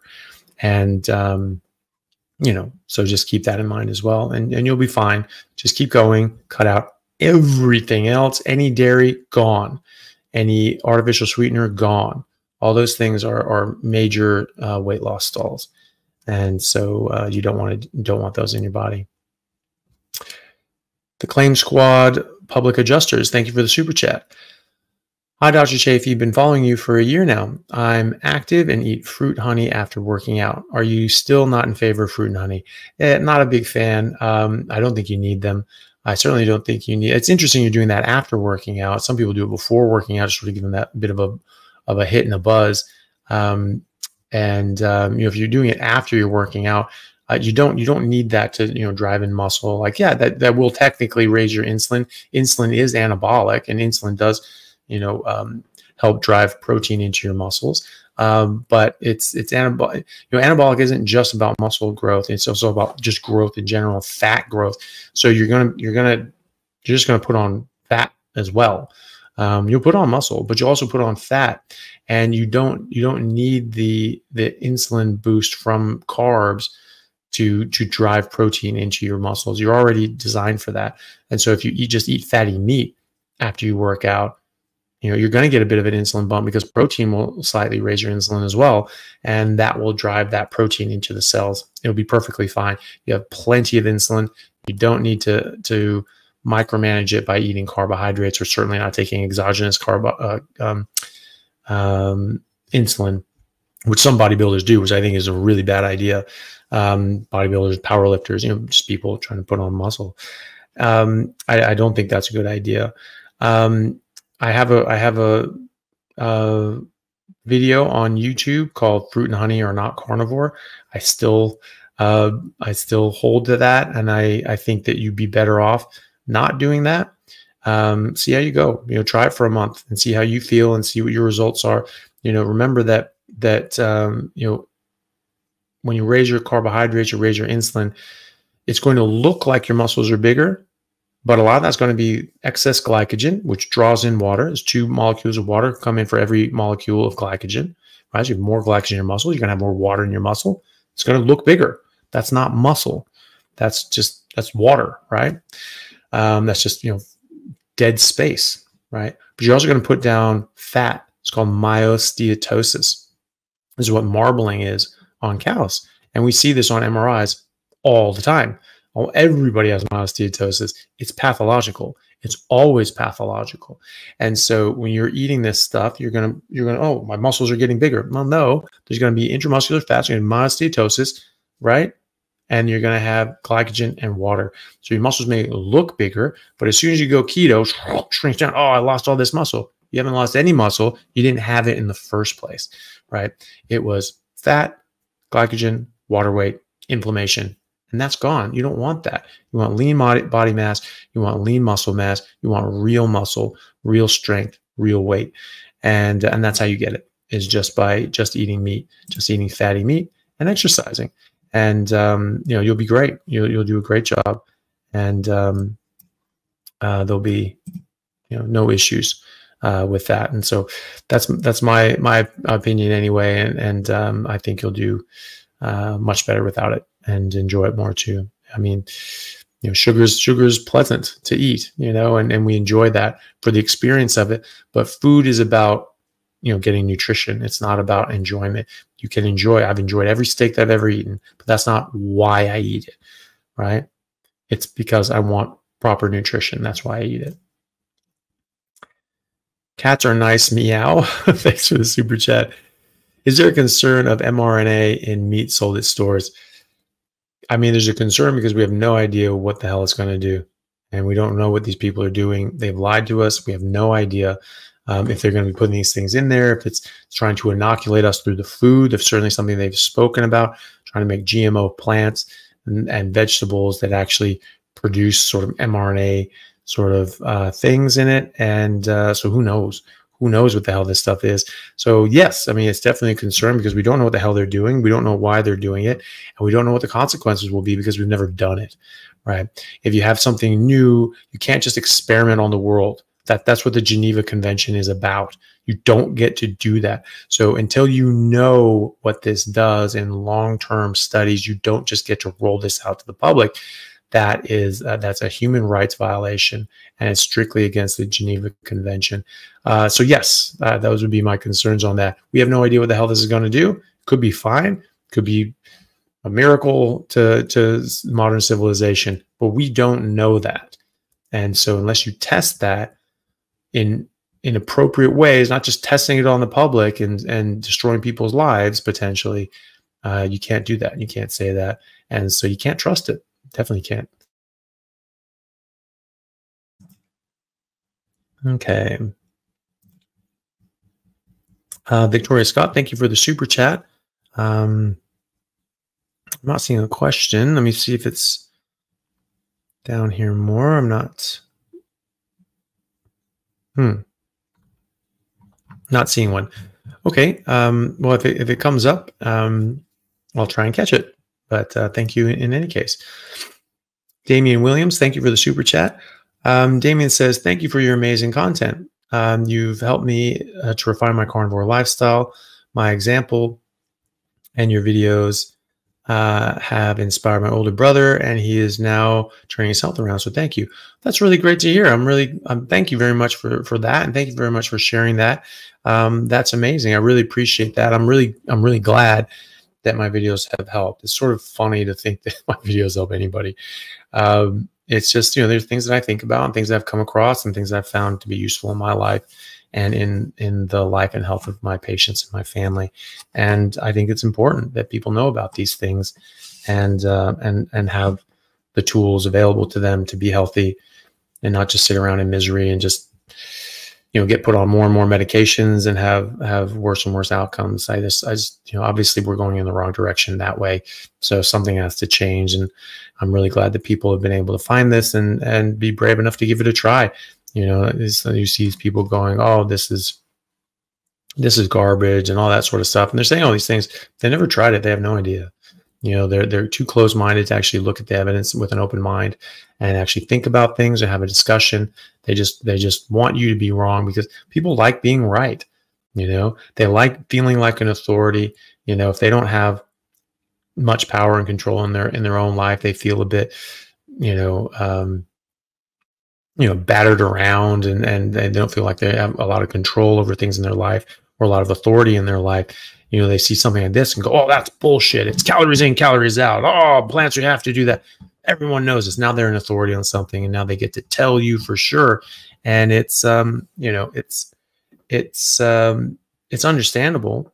It's just part of human nature, but it closes them off to something that could actually really help them. And it's sad. It's sad to see that. I don't get mad at them. Unless someone's like, overtly rude to someone, then that pisses me off. But then I'll say something about it. But if people are just closed-minded, I actually just feel bad for them that they're not willing to try something new and think about something in a different way that could potentially, that will. There's no potential about it. They will completely dramatically change their lives and their healths in a revolutionary sort of ways. So thank you, Damien, for that. Thank you for trying this out, and thank you for sharing this with your brother and helping him as well. You understand your ripple effects on every single one of you is so much more broad than you realize. You know, I only have the reach that I have because you all have influenced people around you, and you've sent these videos to other people, and you've talked to them about it, and you've tried it yourself, and you've had great results with it, and other people have seen that and say, what are you doing again? What's that about? You know, and you know, can you send me some resources on it? That's the only reason that I have the reach that I have, is because you all have influenced, have been brave enough to try this yourself. And that has influenced people around you to try for themselves. That's the only reason. This is not me doing it. I'm not doing anything. You know, you all are doing this. It's your reach that's having an effect. And so thank you all for doing that and being brave enough to try this, and to be that example for people in your family and in your spheres, to just be that beacon of hope and say, whoa, Dave is looking great. What the hell happened, Dave? You lost like 100 pounds. It's like, yeah, I've just been doing this meat diet. Isn't that crazy? I feel great off all my blood pressure medications. I'm not diabetic anymore. I'm going to the gym, and everything's great in my life, you know? And so, you know, people see that, and they want that for themselves. And so, you know, thank you all for being open-minded enough. Most people in here have come from like a vegan, vegetarian background, and they've been sick and they've been unwell, and they've been like, okay, this isn't working. What the hell else is going on? The intentions are there. You know, the good intentions are there. You want the right thing for yourself and your family, for the planet, for the animals, all these things we're all on the same page about. But then you realize, like, okay, you know, doing it with a vegan diet, actually, that doesn't actually help me or the planet or the animals as much as I thought it did. This can do it better. So, you know, please, you know, if anybody else has had, you know, similar experiences, please write down in the comments. You know, let us know what sort of issues you helped. You know, were you coming from a vegan background or a vegetarian background or a plant-based background or a SAD background? Most people say the only benefits that people get from carnivore is because they go from a standard processed food diet and they cut out the processed food and they go meat-based, which is just projection. Like, that's the only benefit that you get from going vegan, is if you cut out the processed food. It's not cutting out the meat. That doesn't give any benefits to anybody ever at any time. It's cutting out the other garbage, and they have that honeymoon period where they feel a bit better, and they cut out alcohol and cigarettes and sugar and all that sort of stuff, and they think, oh, got rid of meat and I'm feeling great. No, you got rid of crap, and then you're feeling great. Unfortunately, you threw the baby out with the bathwater. So please leave a comment if that was you. You know, see what you come, you know, where you came from. You know, they say like, oh, only people coming from a standard processed food diet. I'm like, no, that's not it. There's people doing vegan, vegetarian, plant-based diets, or just eating like a healthy, clean, omnivorous diet, and they cut out the plants, and it just revolutionizes their health. And that happened for me. That's happened for my family. That's happened for my patients. And that's happening for hundreds of thousands of people, millions of people around the world now. So please let us know in the comments, you know, were you from the standard food diet, or were you from the plant-based diet, or where did you come from? Because I think a lot of this is people coming from healthy diets, or that they thought were healthy diets, and did as hard as they could, you know, did everything they could to be healthy. And then, you know, they weren't as healthy as they could be. They went to a meat-based diet, animal-based diet, carnivore diet, and they became healthy then. So, you know, do let people know and let everyone else know, like, hey, it's not just cutting out processed foods that's the benefit. It's just going to meat and cutting out everything else. All these other things can cause harm. It's not just processed foods. And processed foods are plants anyway. They're all processed plant foods, you know. And always remember that the most rigorously studied diet on earth, with the highest levels of evidence, with randomized controlled trials, with interventional trials in both humans and animals, is the ketogenic diet. Ketogenic diet is just cutting out carbs. What do you replace carbs with? You replace it with fat and protein. But where? You could do that on a vegetarian diet, but they don't. It's almost next to impossible to do that safely and effectively. And so they don't. The ketogenic diet in these studies that they test is replacing carbs with meat, with animal fat, with animal protein. So it's a meat-based diet. So anyone says, oh, there's no evidence for this carnivore diet. Bullshit.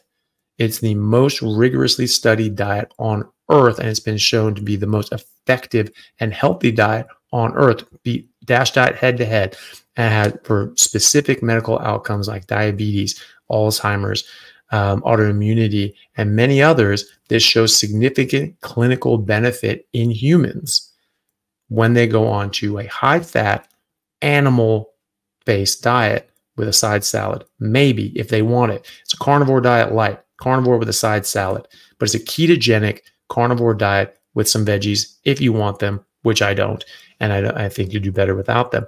So the most rigorously studied diet, the most beneficial diet ever studied in the literature is a whole food, high fat, animal-based diet.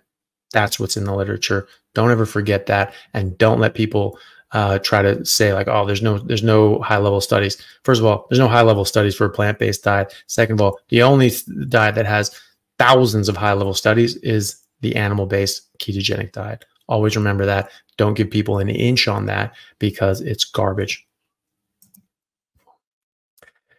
Jim Coffee the second. Thank you very much for the super chat. Hey doc, as a carnivore mindful of calorie intake, I'm considering whey protein powder to balance protein without excess calories. Your insights? Oh, I wouldn't worry about that. Again, calories don't weigh anything, right? So you're worried about grams, so you want to bring in less grams, right? You want the same calories, less grams. You have 2 glasses of water. One is hot, one is cold. Cold one has less calories than the hot one. Does that weigh less than the hot one? No, they weigh exactly the same for the exact same amount of milliliters of water, because grams have weight, calories don't have weight. So again, it's calories per gram. It's actually grams per calories. You get 1 gram per 9 calories of fat, or you get 3 grams per 9 calories for protein, for getting energy from protein. And the vast majority of the protein that you're eating is going to be used to make molecules in your body anyway. So that's not being used as energy. So I wouldn't use whey protein powder. I mean, it's sort of you want whole foods, right? So just try to eat naturally, try to eat meat. I mean, if you really wanted to eat leaner meat, you could, but you're going to eat more of it because your body does need energy. And to get the same amount of calories, you're going to need to eat 3 times as much lean meat as, fat, right? So I would just focus on fatty meat. You will actually eat less and you'll actually lose more weight in that regard. And so if you have the same amount of calories, if you're getting more of those calories from fat, you'll bring in less grams, and grams are what weigh something. Calories don't. There's a comment from The Real Deal. Says, so much, appreciate how much I've learned from you over the last 20 months. Anthony Chaffee, MD, and you continue to be a veritable fountain of valuable information. Thank you. Well, thank you. That's very kind of you to say. Zinel Cat, thank you for the super chat. Serious question. Why does carnivore diet make my vajayjay have a weird smell? How can it be remedied? I don't know. I don't know that it does. I don't know that that's what's causing that. It could just be coincidental. But the thing is too, is that, when you're eating differently, your body can swap out sort of the microbiome. Sort of oral biome is going to change. Your colonic microbiome in your lower intestine is going to change. And that can also affect the biome in your vajayjay potentially. So possibly something to do with that. But I'm not too sure. That's definitely a new one. So think about other reasons why that could be the case. If you are concerned about it as well, do see your OBGYN to see if there's something else going on. But I don't think that that doing a carnivore diet will harm you in any way from a biome point of view or any other point of view. And so I would expect it to just help. Maybe there's just a bit of a balancing act your body's doing at the moment, and that's causing hormones to change a bit. I mean, that does happen. I mean, you can have disruptions in your cycle as well. Sometimes women have irregular cycles for a few months. after starting a carnivore diet, and then it sort of stabilizes off around 4 or 5 months. And that's just your hormones are just sort of getting into balance. And so that can change things around. That can actually change the smell of everything as well. So maybe that's it too. That should, if that's what's happening, then that'll stabilize on its own. That'll sort of sort itself out. And any concerns, then just see your OB and or gynecologist really, and see see if they have any reason to suspect there's something going on. And if they think, yeah, no, look, it's fine, then I just give it time, and hopefully it just sorts itself out. RJG, thank you very much for the super chat. A1C is 8.5 as of 3 weeks ago. Carnivore for 3 weeks now. Have noticed my blood glucose drop significantly after I eat, but if I fast, it stays high. Should I start eating breakfast to drop my glucose faster in the morning? That's interesting.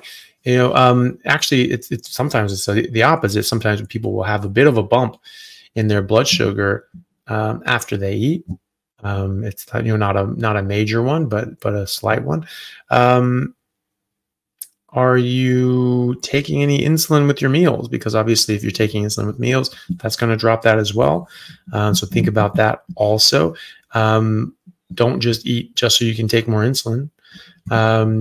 And think about, what medications you're on for your blood sugar and your diabetes.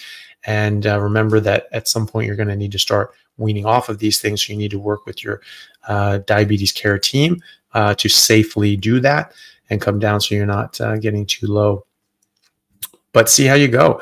If all else being equal, if you're just eating, you're not taking medication, and that's just your blood sugar is dropping a bit, sure. If that makes you feel better, if that makes you feel good, and that's giving you better results, you can try it out. I mean, I still think you just eat fatty meat until it stops tasting good. You do that as many times as your body requires you during the day, and I think you just go with that. I think that's the main thing.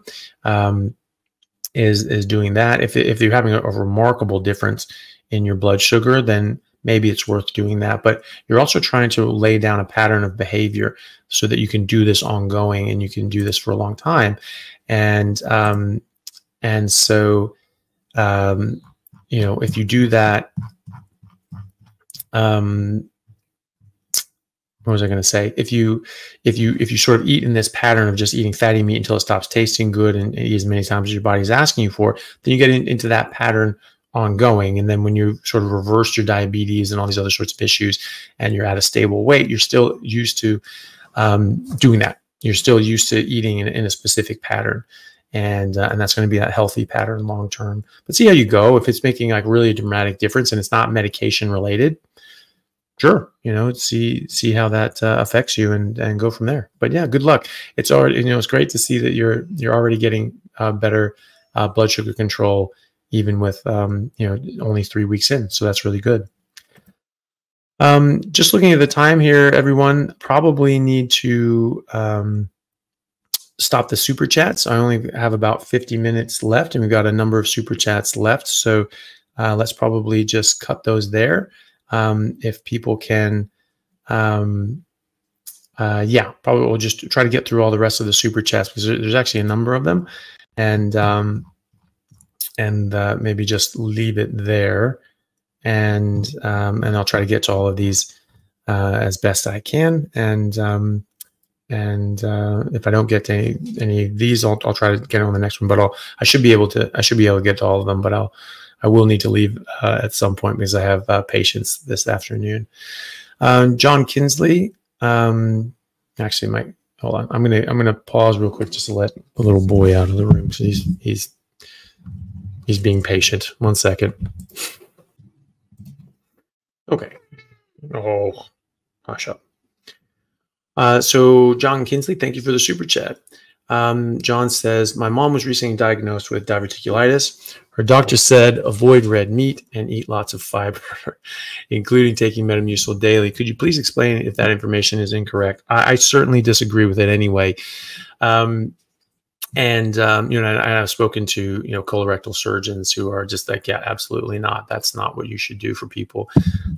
And a lot of colorectal surgeons that are now carnivore and recommending carnivore to their patients, and for all the reasons that we discussed. Red meat does not cause diverticulitis. It does not cause diverticulosis. It does not cause any health issue or ramification in your entire body at any point, any time, for anybody, anywhere. Diverticulitis is infection of damaged colon.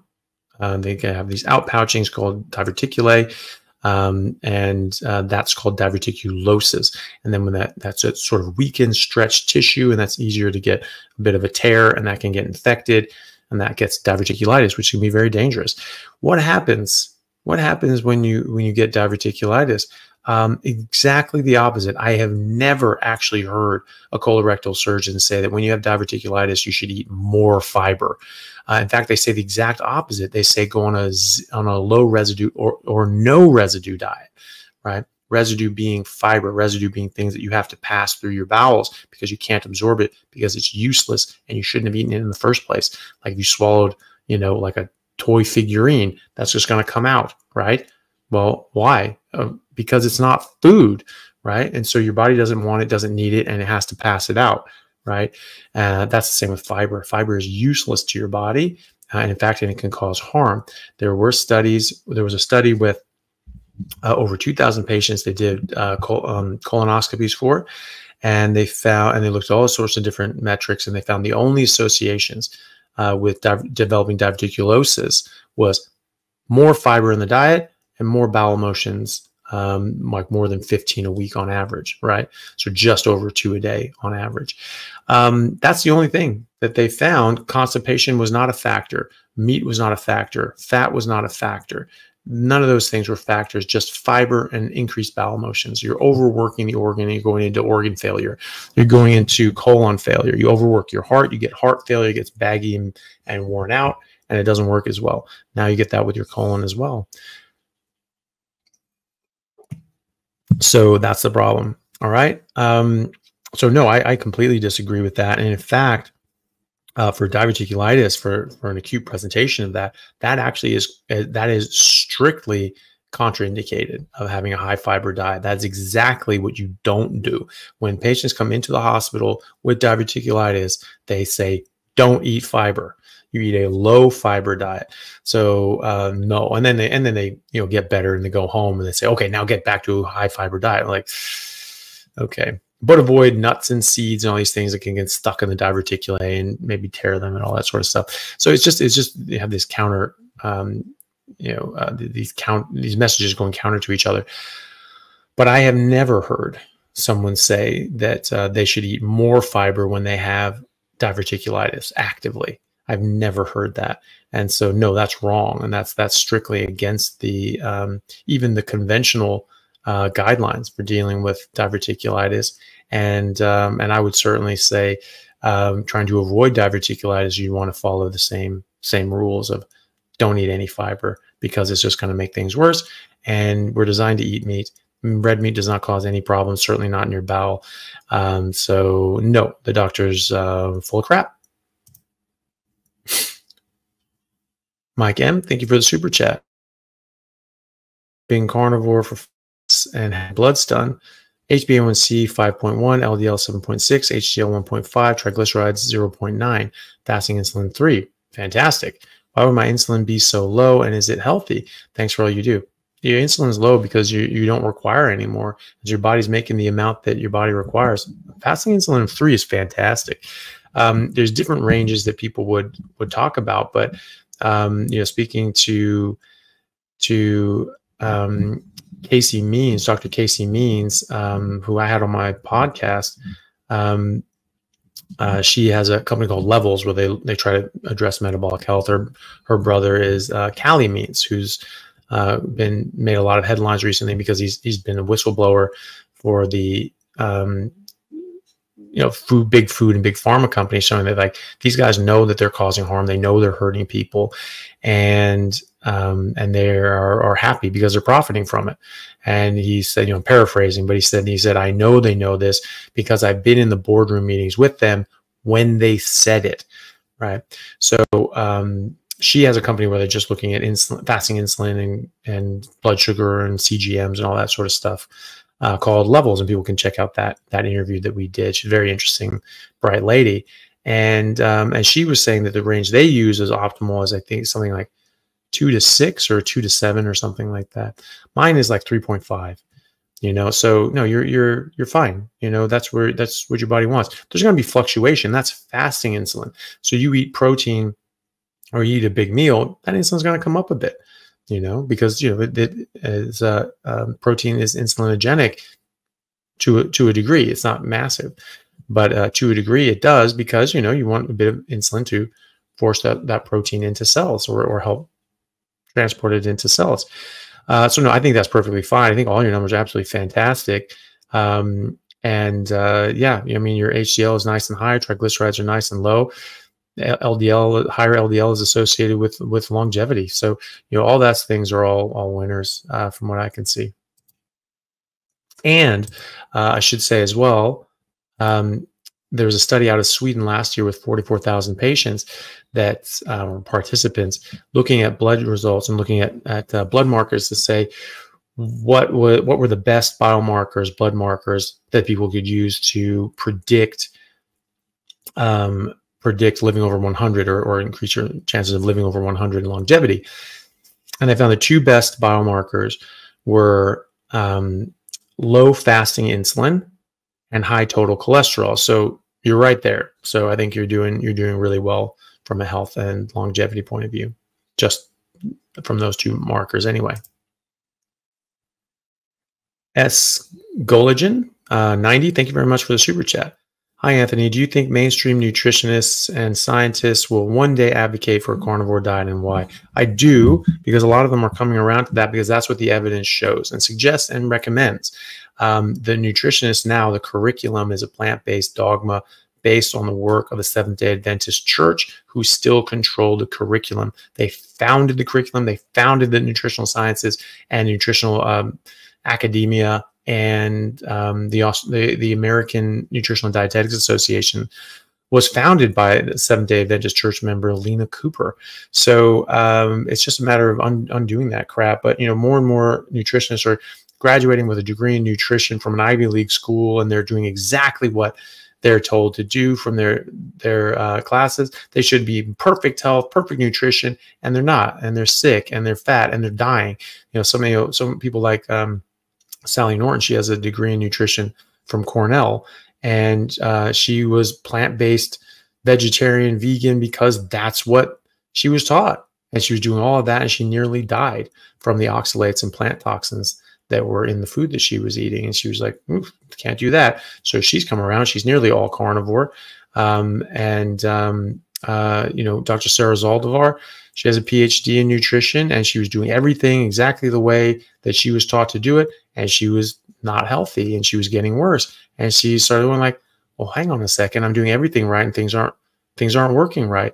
Things aren't working the way I was told they would. So what's going on? And she looked into it and found like, yep, this was all crap. And now she's carnivore, right? And she's doing a lot better as a result of that. And now she's teaching that in her classes at university. And so I think it will come around. There's more and more people coming around to this. More and more nutritionists and dietitians are coming around to this. More and more PhD students and PhD candidates are coming to this, and they're doing their research in the carnivore diet and in the meat-based diets and animal-based diets. And so I think it absolutely will come around, because the truth will out. And these are facts. Like, humans are carnivores. It's just the kind of animal we are. And no animal is going to do better eating an alternate diet than the one that they are biologically adapted for by definition, right? So that goes for us as well. And so, you don't need a study to tell you what an animal eats. You just go out in the wild and you look at what they eat, right? And you give them something else and they get sick. It's not that hard, right? You do that with humans. What do? You go out with the Inuit. They're just eating meat. Okay, historically, what do we eat before? We know what people were eating up until the agricultural revolution and then beyond, right? And so we have clear records of this, and we have clear records in the stable isotope studies and just the historical record, and then prehistorical fossil record. We have clear evidence there too.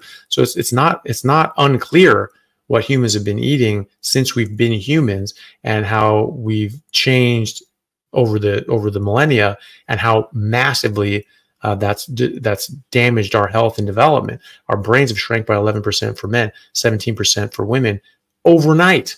It didn't take hundreds of years or thousands of years. It was night and day, pre-agriculture, post-agriculture, bam. And that's persisted until today. That happened in all the different places that they independently went to agriculture. They shrank by 5-6 inches. Their brains got smaller. Their teeth got crooked and crowded. They had a whole bunch of health issues and abnormalities and signs of chronic disease to the skeletons. And so that happened independently everywhere you look in the fossil record or in the anthropological record. When it happened more recently, like with the Native Americans and Native Australians, when they got converted over to a more Western plant-based diet because they were forced to stop eating their traditional food, either by wiping out the bison or being torn off their land here in Australia, and forced into British schools and go and become involved in British society. You know, like that completely damaged entire generations of people. And we see clear disparities, you know, between the before and after, right? So it's not hard. We know what we're supposed to eat. You don't need a damn nutritional study or scientist for this. And people are seeing that. And so nutritionists are seeing that, and nutrition students are seeing that and going like, because they want to know actual nutrition. They don't want to be like, oh, I want to be indoctrinated. I want to do what they're doing. No, they want to know nutrition. They want to know what's right for the human body to eat. They want to know how to help resolve health issues with nutritional methods and interventions. They don't want to just, you know, have a degree. You know, most people don't. They want to actually know what the hell is going on. And so that's why they're doing this. And when you see this for yourself, you're like, yep, that's not it. And so it is churning. And when we uncover why this has been kept from us for so long, I think it pisses people off. It certainly pisses me off. And so we just need to get that out there, that, you know, we've been duped, you know, we've been had for these religious ideological reasons. And those reasons have not left. You know, it's not just this was pushed out in the 1800s and now it's just sort of self-perpetuating. No, they are still actively trying to push a vegan ideology on the world because of their own religious ideology. And that's not to say anything about the individuals in the Seventh-day Adventist Church. I know a lot of Seventh-day Adventist Church members. They're lovely people. They're just normal people, right? It's the powers that be that are in charge that are pushing this doctrine, because that's their whole tenets and their whole self-identity was about you know, getting rid of meat and things like that. And they push on the Blue Zone studies. I mean, they paid for that. Dan Buettner is a Seventh-day Adventist Church member, and then he sold the rights to the Blue Zones to the Seventh-day Adventist Church for like $70 million, right? This is a scam. And people are coming around to this, and that includes nutrition students and current nutritionists who are in charge of doing the research and in charge of teaching the next generation of nutrition students. So yes, I do think it will come around. It already is. Andrew, thank you for the super chat. Carnivore for 3 months. Over the past 3 days, I've had 6 migraines, mostly aura, very little headache follows. Seems to be triggered by screens. Any ideas? You know, avoid screens. Obviously, that's a low-hanging fruit. Be as strict as you possibly can be with the carnivore diet. It's not going to cure all migraines for everybody, but there's 100 years of data and literature on ketogenic carnivore diets, right? Because a ketogenic diet is basically very close to a carnivore diet. It's a meat-based, high-fat, animal fat diet with no carbs. And, you know, vegetables if you want to, but why would you want to? I don't know. And so, you know, they help. And I find that people are more helped by getting rid of the vegetables as well. So you can still get triggers. There can be other triggers for migraines, sunlight, screens, other sorts of things that can trigger them. So you just try to avoid all your triggers. So you've already removed a lot of triggers from your food. That's great. You know, if you're having coffee, things like that, get rid of that crap, because that's a major trigger for migraines as well. Dehydration is a major trigger for migraines. It's actually the most common cause of headaches of any description is dehydration. So make sure you're getting enough water, Make sure you're eating enough. Make sure you're eating enough fat. You want high ketones because that can help suppress headaches and migraines in particular, and epilepsy as well. And then the screens. Just get the hell away from the screens. You know, maybe blue blocking glasses will help with that, or blue filter on your phone or screens. Maybe that can help as well. But if they're triggering migraines, just avoid them. You know, maybe that forces you to go back to reading books and actually becoming intelligent again and getting off these damn social media things and just surfing all day and doing that nonsense, you know, because that's just like the bane of my life right now. I haven't, you know, been able to get off these things because I'm just, you know, it's just part of my work. I have to answer a bunch of messages and put posts up and things like that. But then you get sucked into that, and then you're just like, I have to do something. I have to do something. So I'm always on there looking. I always have messages to answer and things like that. But you know, just get away from that. You know, you don't want to be on there anyway. And so if you can get away from screens, your brain will be better for it. You'll be better for it. Your hormones will be better for it. Your health will be better for it. It sounds like your migraines will be better for it too. So maybe just take that as a sign to, you know, just get back to living like humans are supposed to live and getting away from all these screens and stuff. Hey everyone, I hope you're enjoying this replay of my YouTube Live. If you'd like to catch a live version and ask your own questions, please go to the next scheduled one, usually every Thursday at 6 p.m. Pacific Standard Time. All right, see you then, and please enjoy the rest of the Q&A. Dylan Verrett, thank you for the super chat. I have 2 patches of eczema on my hips, and that sendingly will not go away, or seemingly, I'm assuming, will not go away. Did strict carnivore for 2 months with no improvements. Any thoughts? We'll keep going. You want to be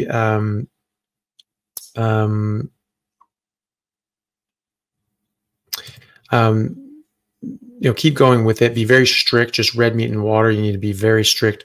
Red meat and water. Nothing else. No coffee, tea, sweeteners, dairy, eggs, anything like that. With autoimmune issues or rashes or the eczemas and psoriasis, all these sorts of things are very sensitive.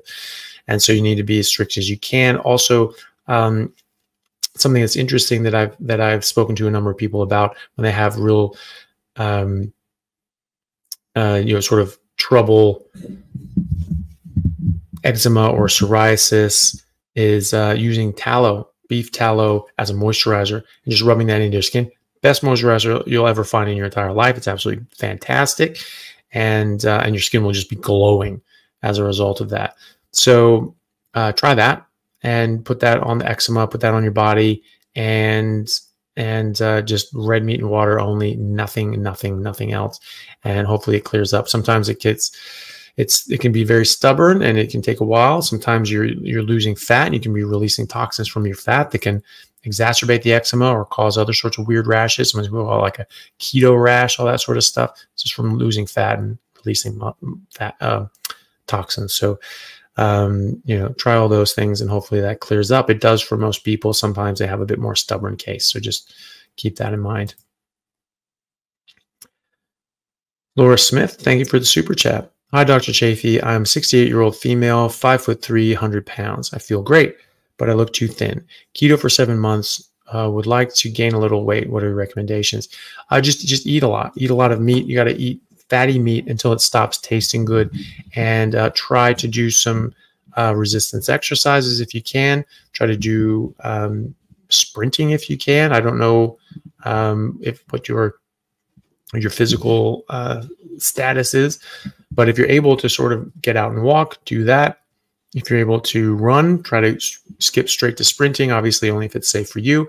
What you can also do is you can go on like an exercise bike, like a stationary bicycle, and you can do sprints on there, and that can do the same things. You're just going hard as you can for as long as you can, and you just wear yourself out. If you can go longer than 30, 40 seconds, maybe not working as hard as you could, and you just really try to wear yourself out and catch your breath. Do it again. Try that 10 times, twice a week. You'll stimulate a lot of healthy changes in your body as well as muscle growth. Try resistance training, either body weight exercises or resistance bands or weights or whatever that's suitable for you, going to failure. You know, that's how you're going to stimulate muscle growth. And then you eat fatty meat until it stops tasting good. You eat twice a day. to see to make sure you're satisfying your body's ability or your body's demand for nutrition and putting on muscle, and you'll put on weight. But you want to put on healthy weight. You want to put on fat, then eat carbs. If you want to put on healthy weight, then you just eat enough meat. It's very easy to undereat on a carnivore diet. I can't stress that enough. And so you need to make sure you're getting enough. Just keep going until it stops tasting good. Do it twice a day at the very least, and more if your body needs it.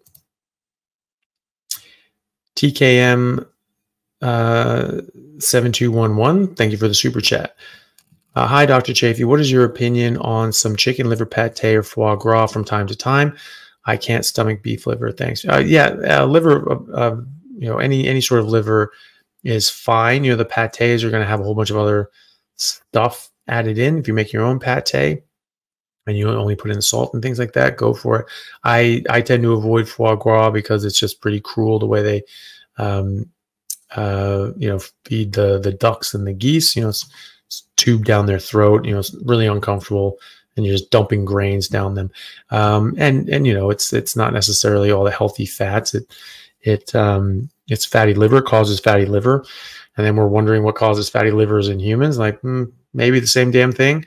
It would be a guess. Would be a good guess, and so yeah, definitely you can have liver from other animals. That's not a problem. And so yeah, chicken liver's perfectly fine. Dallas Parr, thank you for the super chat. Does the Randall cycle store both energy coming from carbs and or fat if there is too much? If so, why do you say that excess fat is removed by a number 2 if there is too much fat? So it's not about too much fat in your system. It's about more fat than your body can absorb. Your body's only going to absorb a certain amount of fat. So if you eat an excess amount of fat, your body's just not going to absorb it. But the fat that's in your body, in your system, is going to get utilized. Of course it is. And if you're eating that with carbohydrates, yes, you're still going to absorb the same amount of fat. And now you're bringing in carbohydrates, which will trigger the Randall cycle, which will shut off your cells to more energy, and that's going to get stored into fat. Absolutely. But that's not the fat's fault. That's the carbohydrates' fault. That's the insulin's fault. That's the deranging your metabolism and your physiology's fault. So it's not the fat. So the fat isn't the problem. It's the carbs that are the problem as usual. Preston Meyer, thank you for the super chat. Hey, Doc, I'm doing carnivore to get off meds for bipolar. Should I abstain from plain Greek yogurt, sour cream, cheeses, pretty much all dairy? I mean, I would, at least for now. And, anything with carbs, obviously, you just want to stay away from. A bit of Greek yogurt or something like that, as a condiment, sometimes, maybe, but see how they affect you. I mean, if you're getting rid of all the carbs, that's the major one, and you're going to improve your biochemistry, you're going to improve your mitochondria, and hopefully improve your bipolar. Should do. Most people do. And so maybe just go clean, just meat and water of whatever meats you want. Fatty meats, a lot of fat. And, butter, probably fine. Most people do fine with butter. And do that for a few months. See how you feel. Then add in a bit of Greek yogurt. I would never use any of these things as more than a condiment. You can compulsively eat these things. They have casomorphines that will act on your opiate receptors, and they're just a bit addictive. They're not much. You're not going to get like high off them, but you will. You can stimulate your body to eat more than your body wants. So just do that, and on just a straight up meat and water diet at first, and see how you go, and then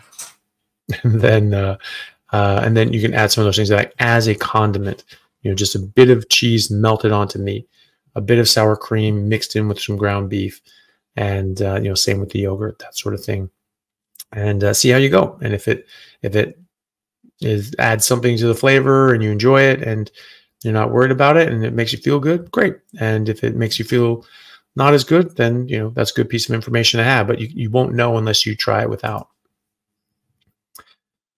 Todd Booth, thank you for the super chat. 10 months carnivore, and I just started adding in vegetables. I can't believe how awful they taste. I used to love them. Yeah, 100%. I mean, that's the thing. We get so used to them. It's just Stockholm syndrome. We're like, oh, yeah, I like these. No, you don't like them. You just like them. you dislike them less than the other vegetables, and so you can stand some of them, and then you get them again, you're like, oh my God, what is that? But just remember when you were a kid, most people hated the taste of vegetables when they were a kid. I loathed broccoli when I was a kid. I could not stand it.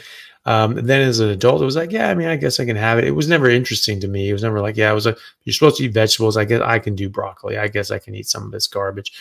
And hated it as a kid, just absolutely hated it. And, then when you get away from this stuff and you taste it again, you're like, yeah, there it is. There's that nasty taste again. And there's that bad taste is your brain warning you that there are chemicals in there that are harmful. Definitely good idea to listen to that. So yeah, sometimes it's good to see that contrast and see what it does to you again, just to make sure that you're actually on the right track.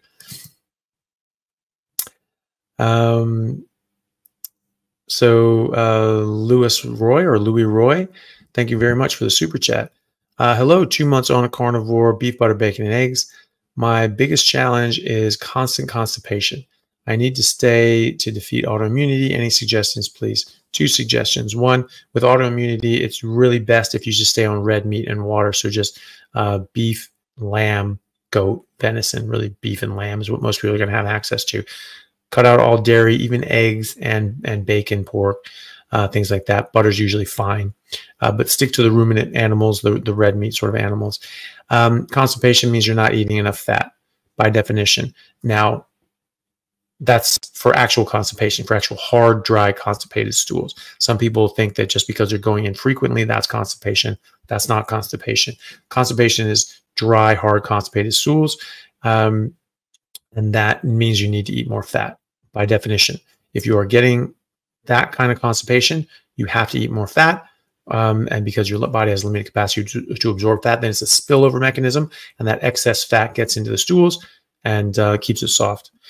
So if it's just infrequent, don't worry about it, because you're just going less because you have less waste, because you're eating less fiber and garbage like that your body didn't want in the first place. So yeah, that's what I would do, and I would really just stick to red meat and water. Leon Flores, thank you for the super chat. I'm not seeing a question attached, but maybe there's one down the road. Thank you very much. Jonathan Knowers, thank you for the super chat. Good morning from Rivervale. Thoughts on strict carnivore beef jerky, salt and beef. It's allowed me to maintain a healthy size, whereas before I couldn't eat as much fresh meat. Any thoughts nutrient-wise? No, it's fine. I mean, as long as it's clean, it doesn't have a bunch of whatever soy and sugar and garbage like that. And also, beef jerky is generally pretty lean, so just be mindful of that. But dried beef, it's like a big chunk of meat shrunk down because it takes all the water out, so it's actually quite nutrient dense. And no, I don't think you're losing anything from a nutrient standpoint, apart from not getting as much fat. And if it has soy and sugar and all that sort of garbage, then that's less good as well. So that's bad. I would not eat that. So yeah. But yeah, no, that's fine. If you want to eat beef jerky, make sure you're getting enough fat too, though. Mitch, thank you for the super chat. I have a friend who tried carnivore and his gout flared up. Does gout get better if he sticks with it? Yeah, generally. So some people find that they might have a flare up or two of gout after they go carnivore, and it tends to go away after that. So just stick with it. Remember that there's 5 different causes of gout. Not all of them are uric acid crystals, right? Only one of them is. And so it could be something else. People get oxalates are actually a cause of gout, or it's now called pseudo gout. But it used to be called gout. It used to be 5 causes of gout. Now it's 1 cause of gout, uric acid, and then there's other ones are pseudo gout. It's all gout. And oxalates are one of them. And so if you get oxalate dumping and things like that, potentially you can get like a flare up like that. I was talking to someone too. There was like, oh, they were getting their gout and they were getting kidney stones. All that. I was like, that's not gout. Like that's oxalates. They're getting kidney stones, like calcium oxalate stones, and they're getting calcium oxalates in their joints. And that goes away if you're sort of persistently having problems.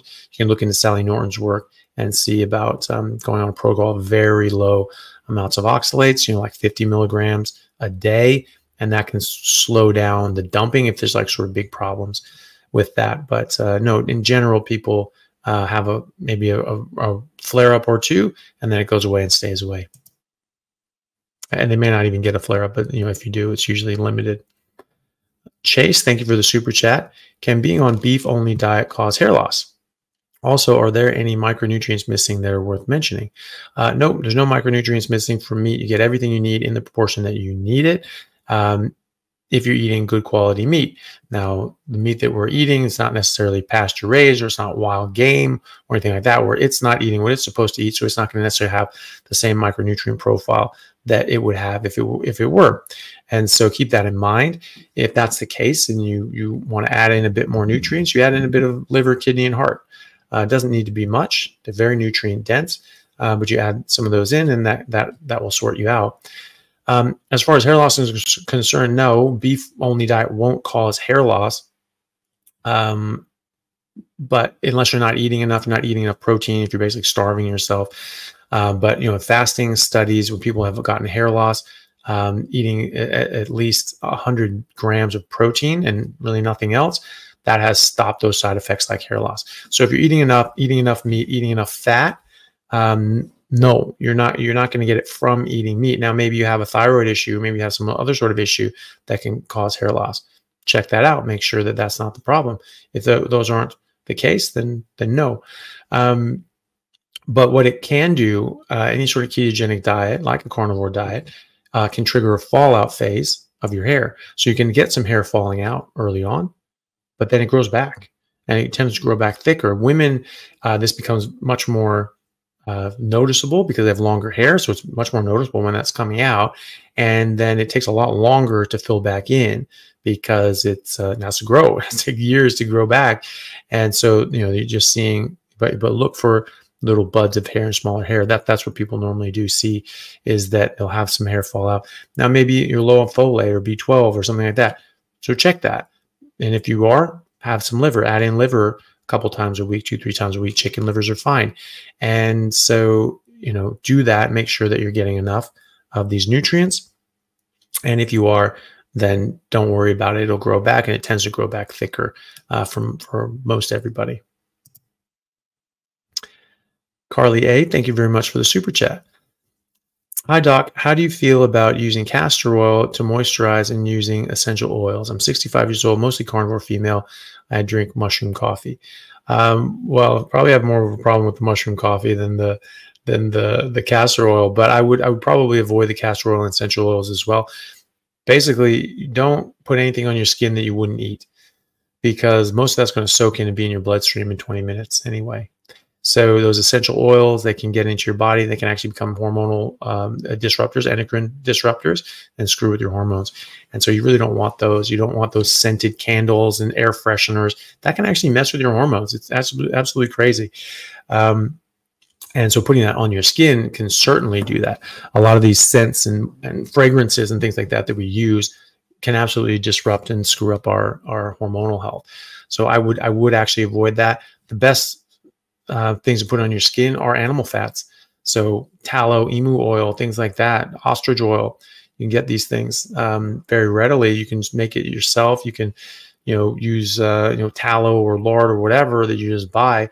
I have a partnership with Stone and Spear tallow, and they make tons of tallow products with no. You can get them with scents. You get them without scents. I get them without scents. And tallow soap as well. That's what I really much prefer it. It doesn't dry out your skin as much. It doesn't get it all just horrible, dry and nasty. It's much nicer on your skin, and I prefer it. And so you can get those sorts of things, but just animal fats in general are going to be much better. You want to get them without the essential oils and the scents and things like that. Stephen Hadhazi, thank you for the super chat. When you consume excess fat and your body expels the surplus, does it also expel other essential nutrients like protein or even medications you may have ingested alongside your meal? No, you shouldn't. It shouldn't take the good with the excess. It's just a matter of you're just eating this, and there's all this stuff in your small intestine. The bile will emulsify the broken down fat, and it will absorb that. When you run out of bile, then you just have free floating fat that isn't going to be able to be absorbed. But it's not going to draw out and pull out other things and stop you from absorbing them like fiber does. Fiber does that. So fiber can prevent the absorption of up to 30% of the food that you eat, right? So, that's obviously another strike against fiber. But no, fat won't do that. Let me see here.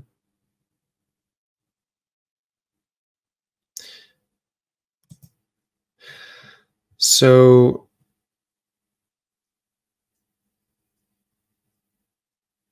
sorry, just going to read this here. Okay. So, Harry W., thank you very much for the super chat. Have a mate's body seems to go through cycles of not wanting meat, can't stand the smell or keep it down for a month or so, has to revert to a veg diet until her body says, give me meat. What could be going on, or the remedy? It could be that her body's just telling her to fast. Sometimes when your body's telling you don't eat meat, it's not telling you not to eat meat, it's telling you not to eat, because your body is designed to eat meat, it's supposed to eat meat. And so if it's telling you not to eat meat, it's basically telling you not to eat. So you don't have to eat just for the sake of eating unless you're like very emaciated. There might be something else medical going on, but that's very, very uncommon. So what I would do is, if her body's telling her like, don't eat meat, just don't eat, fast for a day or two, or whatever it takes. And then, meat's going to taste good again. It's going to smell good again. Sometimes in pregnancy that happens as well. People have meat aversions. And, I've sort of been of that opinion that it's probably just your body telling you to fast and just not eat anything. I've spoken to a number of other doctors and OBGYNs who use carnivore diet for their pregnant patients and to help people become fertile and get pregnant in the first place. And they say the same thing, like Dr. Kiltz has said the same thing. That's just your body telling you to fast, and you need to stop eating anything. It generally lasts a couple of days and then it goes back. So that's what I would try, is just, try not eating anything. Just try fasting for a day or two until her body wants it. I've done that where when my body was losing weight, where I had excess fat to lose, and I started eating meat, and I was like, oh my God, no, I don't want this. I'm like, why wouldn't I want this? I love steak. Because my body didn't want it. I didn't need the nutrients. I was good. And so that's usually what happens. And so that sounds like a pretty extreme case, but I would bet it's the same result, is that if she just stops eating altogether, the next day it'll probably taste fine, or maybe it takes another day or something like that. Eventually it's going to taste fantastic. And but I wouldn't eat poison until it does. So a comment from DS111. Doctor, months ago I asked if carnivore would benefit my 86-year-old dad with his unmedicated cirrhosis condition. You said yes, that meat is nutrient dense. And it goes on to say, and it has helped his liver function increase. That's fantastic. I'm really happy to hear that. Cirrhosis is one of those things where it's a permanent scarring. You can't undo that scarring, but there's still parts of the liver that function, hopefully, because you're not in complete liver failure and need a liver transplant. So those parts that are still working, hopefully can get back to normal working order and recover, and then take up the slack for the part that has died off. So really glad to hear that. It's a great job, and hopefully he's found a lot of other benefits from that as well. Good stuff. Thank you for sharing. And any other sort of success stories that people have, please share down below in the comments, because it's always great for people to see this when they're thinking about like, ooh, what do I do? And they see like, oh, that's the problem I have, and that's helped 30 people here. So yeah, that's something that's very helpful for people. Nick Jennings, thank you for the super chat. Keep spreading the news of this life-saving tool. I'm 1 year in and down 206 pounds. Holy good. Wow. That's Great. Was 430 pounds, now 224 pounds. Diabetes is gone, and psoriatic arthritis is non-existent, among many other changes. Thank you. That's fantastic, Nick. That's really great to hear. Amazing job. I mean, you've lost a whole people. You've lost an entire Nick Jennings, and that's amazing. So, you know, that's got to be amazing feeling, getting off of all those meds and getting away from these diseases and getting all that excess weight off. Really, really well done. I hope you just really enjoy, you know, just being happy, healthy, and able to be more active. And that's fantastic. Thank you so much for sharing that. I hope that other people are inspired by that. I'm sure they will be. Bree Miss Ireland, thank you very much for the super chat. It's difficult sticking to carnivore. I'm a sweet lover. How can I cut sugar cravings, especially late at night when I want a bowl of cereal? Thanks. Need to eat more. So eat more fatty meat, and a lot more fat as well. You know, that's how you get rid of those cravings. Sometimes cravings can just be something as simple as your brain wants more energy. And so it's telling you to get energy. And one of the only ways it knows is to get carbs. Also, that addiction is an addiction. And so eventually you can break that addiction, but it's, you know, it takes some time, usually about 2 weeks. And so you just eat a lot of fatty meat until you have less and less cravings. If you ever have a craving, yeah, your body's telling you to eat something, eat, but eat meat, eat fat, animal fat, and that should help with the cravings. And you know, drink plenty of water and eat plenty of fatty meat. And after about 2 weeks, they should be gone. But even just doing that will suppress them significantly, and you won't have as bad of cravings.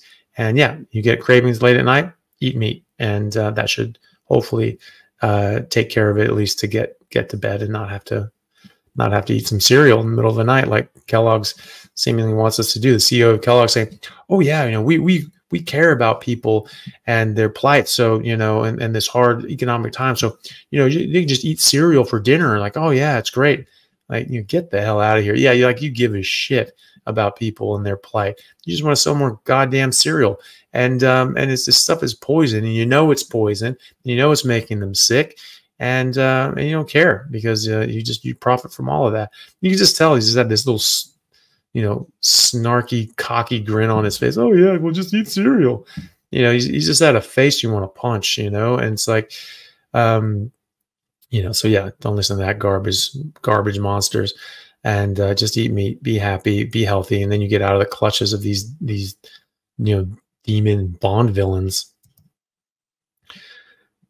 Low carb, low drama. Thank you very much for the very generous super chat. That's very kind of you. Hi, Dr. Chaffee. Is there more L-tryptophan in grass-fed meat than grain-fed meat to help with sleep? I appreciate your passion and generosity in sharing your nutritional info to help improve people's health. All power to you. That's a very good question. I believe that is the case, but I'm actually not sure, unfortunately. I wish I had a clear answer for you. But I'm not too sure. I'm not 100% sure, but I do think so, because tryptophan is a bit uncommon in general. And so, you know, it would make sense that it's going to be in more high quality meats, but unfortunately I actually don't know, and I feel really bad because you did such a big super chat and I don't actually have the answer for you, but I'll see if I can look it up and report back. But it might be possible to look up tryptophan levels in you know, USDA beef. They should have tryptophan levels on USDA, should have that on their average things. And then you look up grass-fed finished, regeneratively raised. Sometimes there aren't many resources on that. Sometimes it's individual ranchers have published their own data for their meat, and it's not necessarily like a whole big database that it would be up on. So that might be the best way to look. I'll see if I can find it. If I do, I'll try and chime it in sometime, and hopefully you see it. And you know, but that's a place that you could Google around and try to find as well. Jennifer Ray, thank you very much for the super chat. I started beef, butter, bacon, and eggs 2 weeks ago, and my lips are extremely dry. I'm drinking enough water, but I feel dehydrated. If you feel dehydrated, then you're probably not hydrated. So, you know, thing is that we can drink a lot of water and still not have adequate amounts. You know, again, when you're changing your diet like this, you're changing to a ketogenic diet, you might be losing a bit more electrolytes early on. That'll bring water with it. You might need a bit more water. If you're taking a whole bunch of electrolytes, you'll need more water. Actually, you increase your body's demand for more water. And so if you feel dehydrated, drink more water. Eat more fat. Fat is very good for your skin health. Sometimes people have dry skin. It's healthy. They're not eating enough fat. And that can be very helpful to their skin, their lips. But if you're getting chapped lips, you're probably dehydrated and should drink more water. So just try that. It may be that your body actually needs a lot more water than you think it does. Most people drink too little water. They just do. And I talked to people, I drink a lot of water. Okay, how much are you drinking? Oh, like a liter and a half a day. And I'm like, that's not enough water. So, you know, it's especially when you're having symptoms like that, you know, that are quite commonly associated with dehydration. You feel dehydrated, your lips are dry, you know, just address that. And if that's not the culprit, then you can try eating more fat as well. Do both. Increase the fat, increase the water, should sort it out. Plant sparing carnivore. Nice. Hi, Dr. Chaffee. Thank you for the super chat. Sorry. Hi, Dr. Chaffee. In my opinion, Blue Zone thing is not even a study. Thank you so much for all you do. I 100% agree. That's not a study. It's propaganda. It's a marketing term. It's a flat out lie. They went around to Sardinia and all these places during Lent when they weren't eating much meat, and they just lied. They flat out lied. You know, they said that Sardinians, they don't eat meat. Only eat meat like once a week. It's all plant-based. Otherwise, bullshit. That is a flat out lie. You know, Professor Bill Schindler went to Sardinia and went to the same area that Dan Buettner went to. And they were even saying, why does everybody think we're plant-based? Like, what the hell is that about? You know, he was even saying, like, why is that? That's really weird. That's funny because that wasn't what we told Dan. So he's a liar. He's just a liar and an ideologue. He's a Seventh-day Adventist church member. He's one of the high ups. He's trying to push this dogma on people and profit off of it. He made $70 million off the Blue Zone studies by selling it to the Seventh-day Adventist church. And they probably funded the whole thing anyway. He is a con artist and a flat out lie. So no, that's not a study. That's a propaganda piece. It's a flat out lie. And he's an asshole. And please tell him I said that. Kareem and Millis, thank you very much for the super chat. I'm not seeing any question attached or down below. So sorry for that. If there is something, maybe pop it up, but I'm not seeing one anyway. Bushi Doki, thank you for the super chat.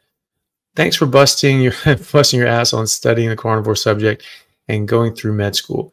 You are one resilient person. I'd hate to play a sport against you.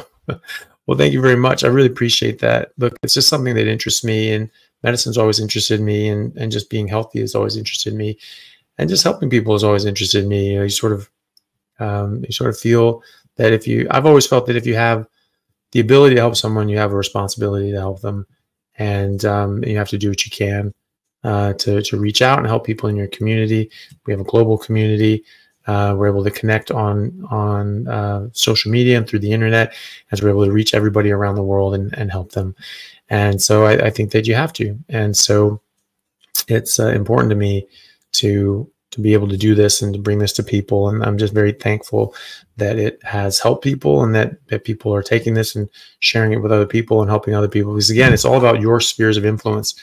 You know, it's about you doing this, having good results, other people seeing that, getting interested, and you encouraging them to try it. You guys are all the ones doing this. It's not me. You know, I have a platform that people can go to and look at for advice and for help, but you're the one who has to do it. You know, and it's you doing it that then sets the example and the benchmark for people around you to say, you know, I want that. You know, that's something that can work. Okay. You know, Dr. Chaffee, yeah, well, he plays sports, he works out, he probably does steroids, all these sorts of things. So maybe can't trust that. But okay, Dave, you know, Dave lost, all this weight. We had, our friend before lost, 206 pounds. I mean, good Lord, I mean, in a year. So, and is healthy, reversing diabetes, all these sorts of things, that's great, and people see that and they notice that and they pay attention to that. So like, okay, well, if a normal person can do this, then why can't I? And you can, everyone can, and you will. You just eat real food for humans. Real food to a koala is not just whole food; it's eucalyptus or meat. Any animal can eat meat, because you're trying to turn whatever you're eating into yourself, and you're made out of meat. And so any animal can eat meat. Herbivores do opportunistically eat smaller animals all the time. And that's because that's the most nutrient dense food out there is other animals. And some animals can turn plant tissue into animal tissue, but it's very difficult. 70% of animal species are carnivores for exactly that reason. They can't turn plant tissue into animal tissue. They need to eat other animals in order to get the nutrients that they need. So all animals can eat meat, but only some animals can eat plants. And when they eat those plants, it's specific plants. So the plants that a koala eats are different from the plants that nearly every other animal on Earth eats. I don't know of another animal that eats eucalyptus, maybe some bugs, but it's pretty much the koala, that's it. And that's the thing. So that's food to koala. This is food to us. You eat real food for your species, which is human, and that's meat. Then you're going to get healthy. You're going to get healthier, a lot healthier than you were before. And then, and we get back to, as doctors, to treating the things that are actually something that we can help with: accidents, emergencies, injuries, pregnancy and childbirth, congenital and genetic defects, infectious disease, poisonings, snake bites, malnutrition, those sorts of things. That's real medicine. That's real healthcare. Dealing with diabetes and autoimmunity and heart disease and cancer, that's treating the effects of bad advice and an inappropriate diet and toxic exposures that have built up to the breaking point. And so the treatment for that is to remove the exposures. Just like you have lead poisoning, you get rid of the lead, right? You get rid of the exposures. That's number one, what you do. You have some medicines to help you get through it. Great. But the first thing you do is you get rid of the exposures. And so that's what we're doing here. You're getting rid of all the as many exposures as you can, so you can be as healthy as you possibly can be. And that's what we're trying to do. So thank you all for helping me with that. I really appreciate that. That's we sort of come to the end of the super chat, sort of right on time, just at the 12 o'clock mark. We're nearly 3 hours now. Thank you all to everyone who's stuck with me throughout all of this. I know it's a long sort of thing. It goes quicker than you think, though. 3 hours just sort of went pretty quick for me anyway. You guys may have been bored as hell. But thank you very much for all of that. And please do, thanks for everyone watching. And please do hit the like if you're not subscribed. Maybe think about that. Check out my other videos on getting started on a carnivore diet. There's a whole playlist there. There's a playlist on cancer. There's a playlist on athletics and building muscle and all these other sorts of things that people are interested in. They can find those there and try to be curated. So it's not just, there's just too many videos. I've actually often thought about maybe not doing more videos it's cat's out of the bag now, but it's just because I didn't want to water down the message. As I had these specific videos I thought were really good and really important. I was like, that's what I want people to know about. And if I keep doing these things, it's just going to sort of, then it can just water down and maybe make it so people don't see those. So go to those playlists, the Getting Started on a Carnivore Diet. Those ones, I think those are some of the most important videos that I've done. Or they're not even all my videos. They're other people's videos too. And then things on cancer and things on, athletics and building muscle and those sorts of things. So, check out those playlists as well. Please do share this with people. And thank you all for joining. For people that are still interested in going to the Regenerate Conference, that'll be April 20th, 21st in Melbourne. So, check out the Regenerate website and see if you can still get tickets. It'd be great to see you guys there. Thank you all, everyone. I really appreciate it. We will see you back here in 3 days for the premiere and the next release of my next new video, and then the lives next week as well. Thanks, everyone. Really appreciate it. Great to see you all.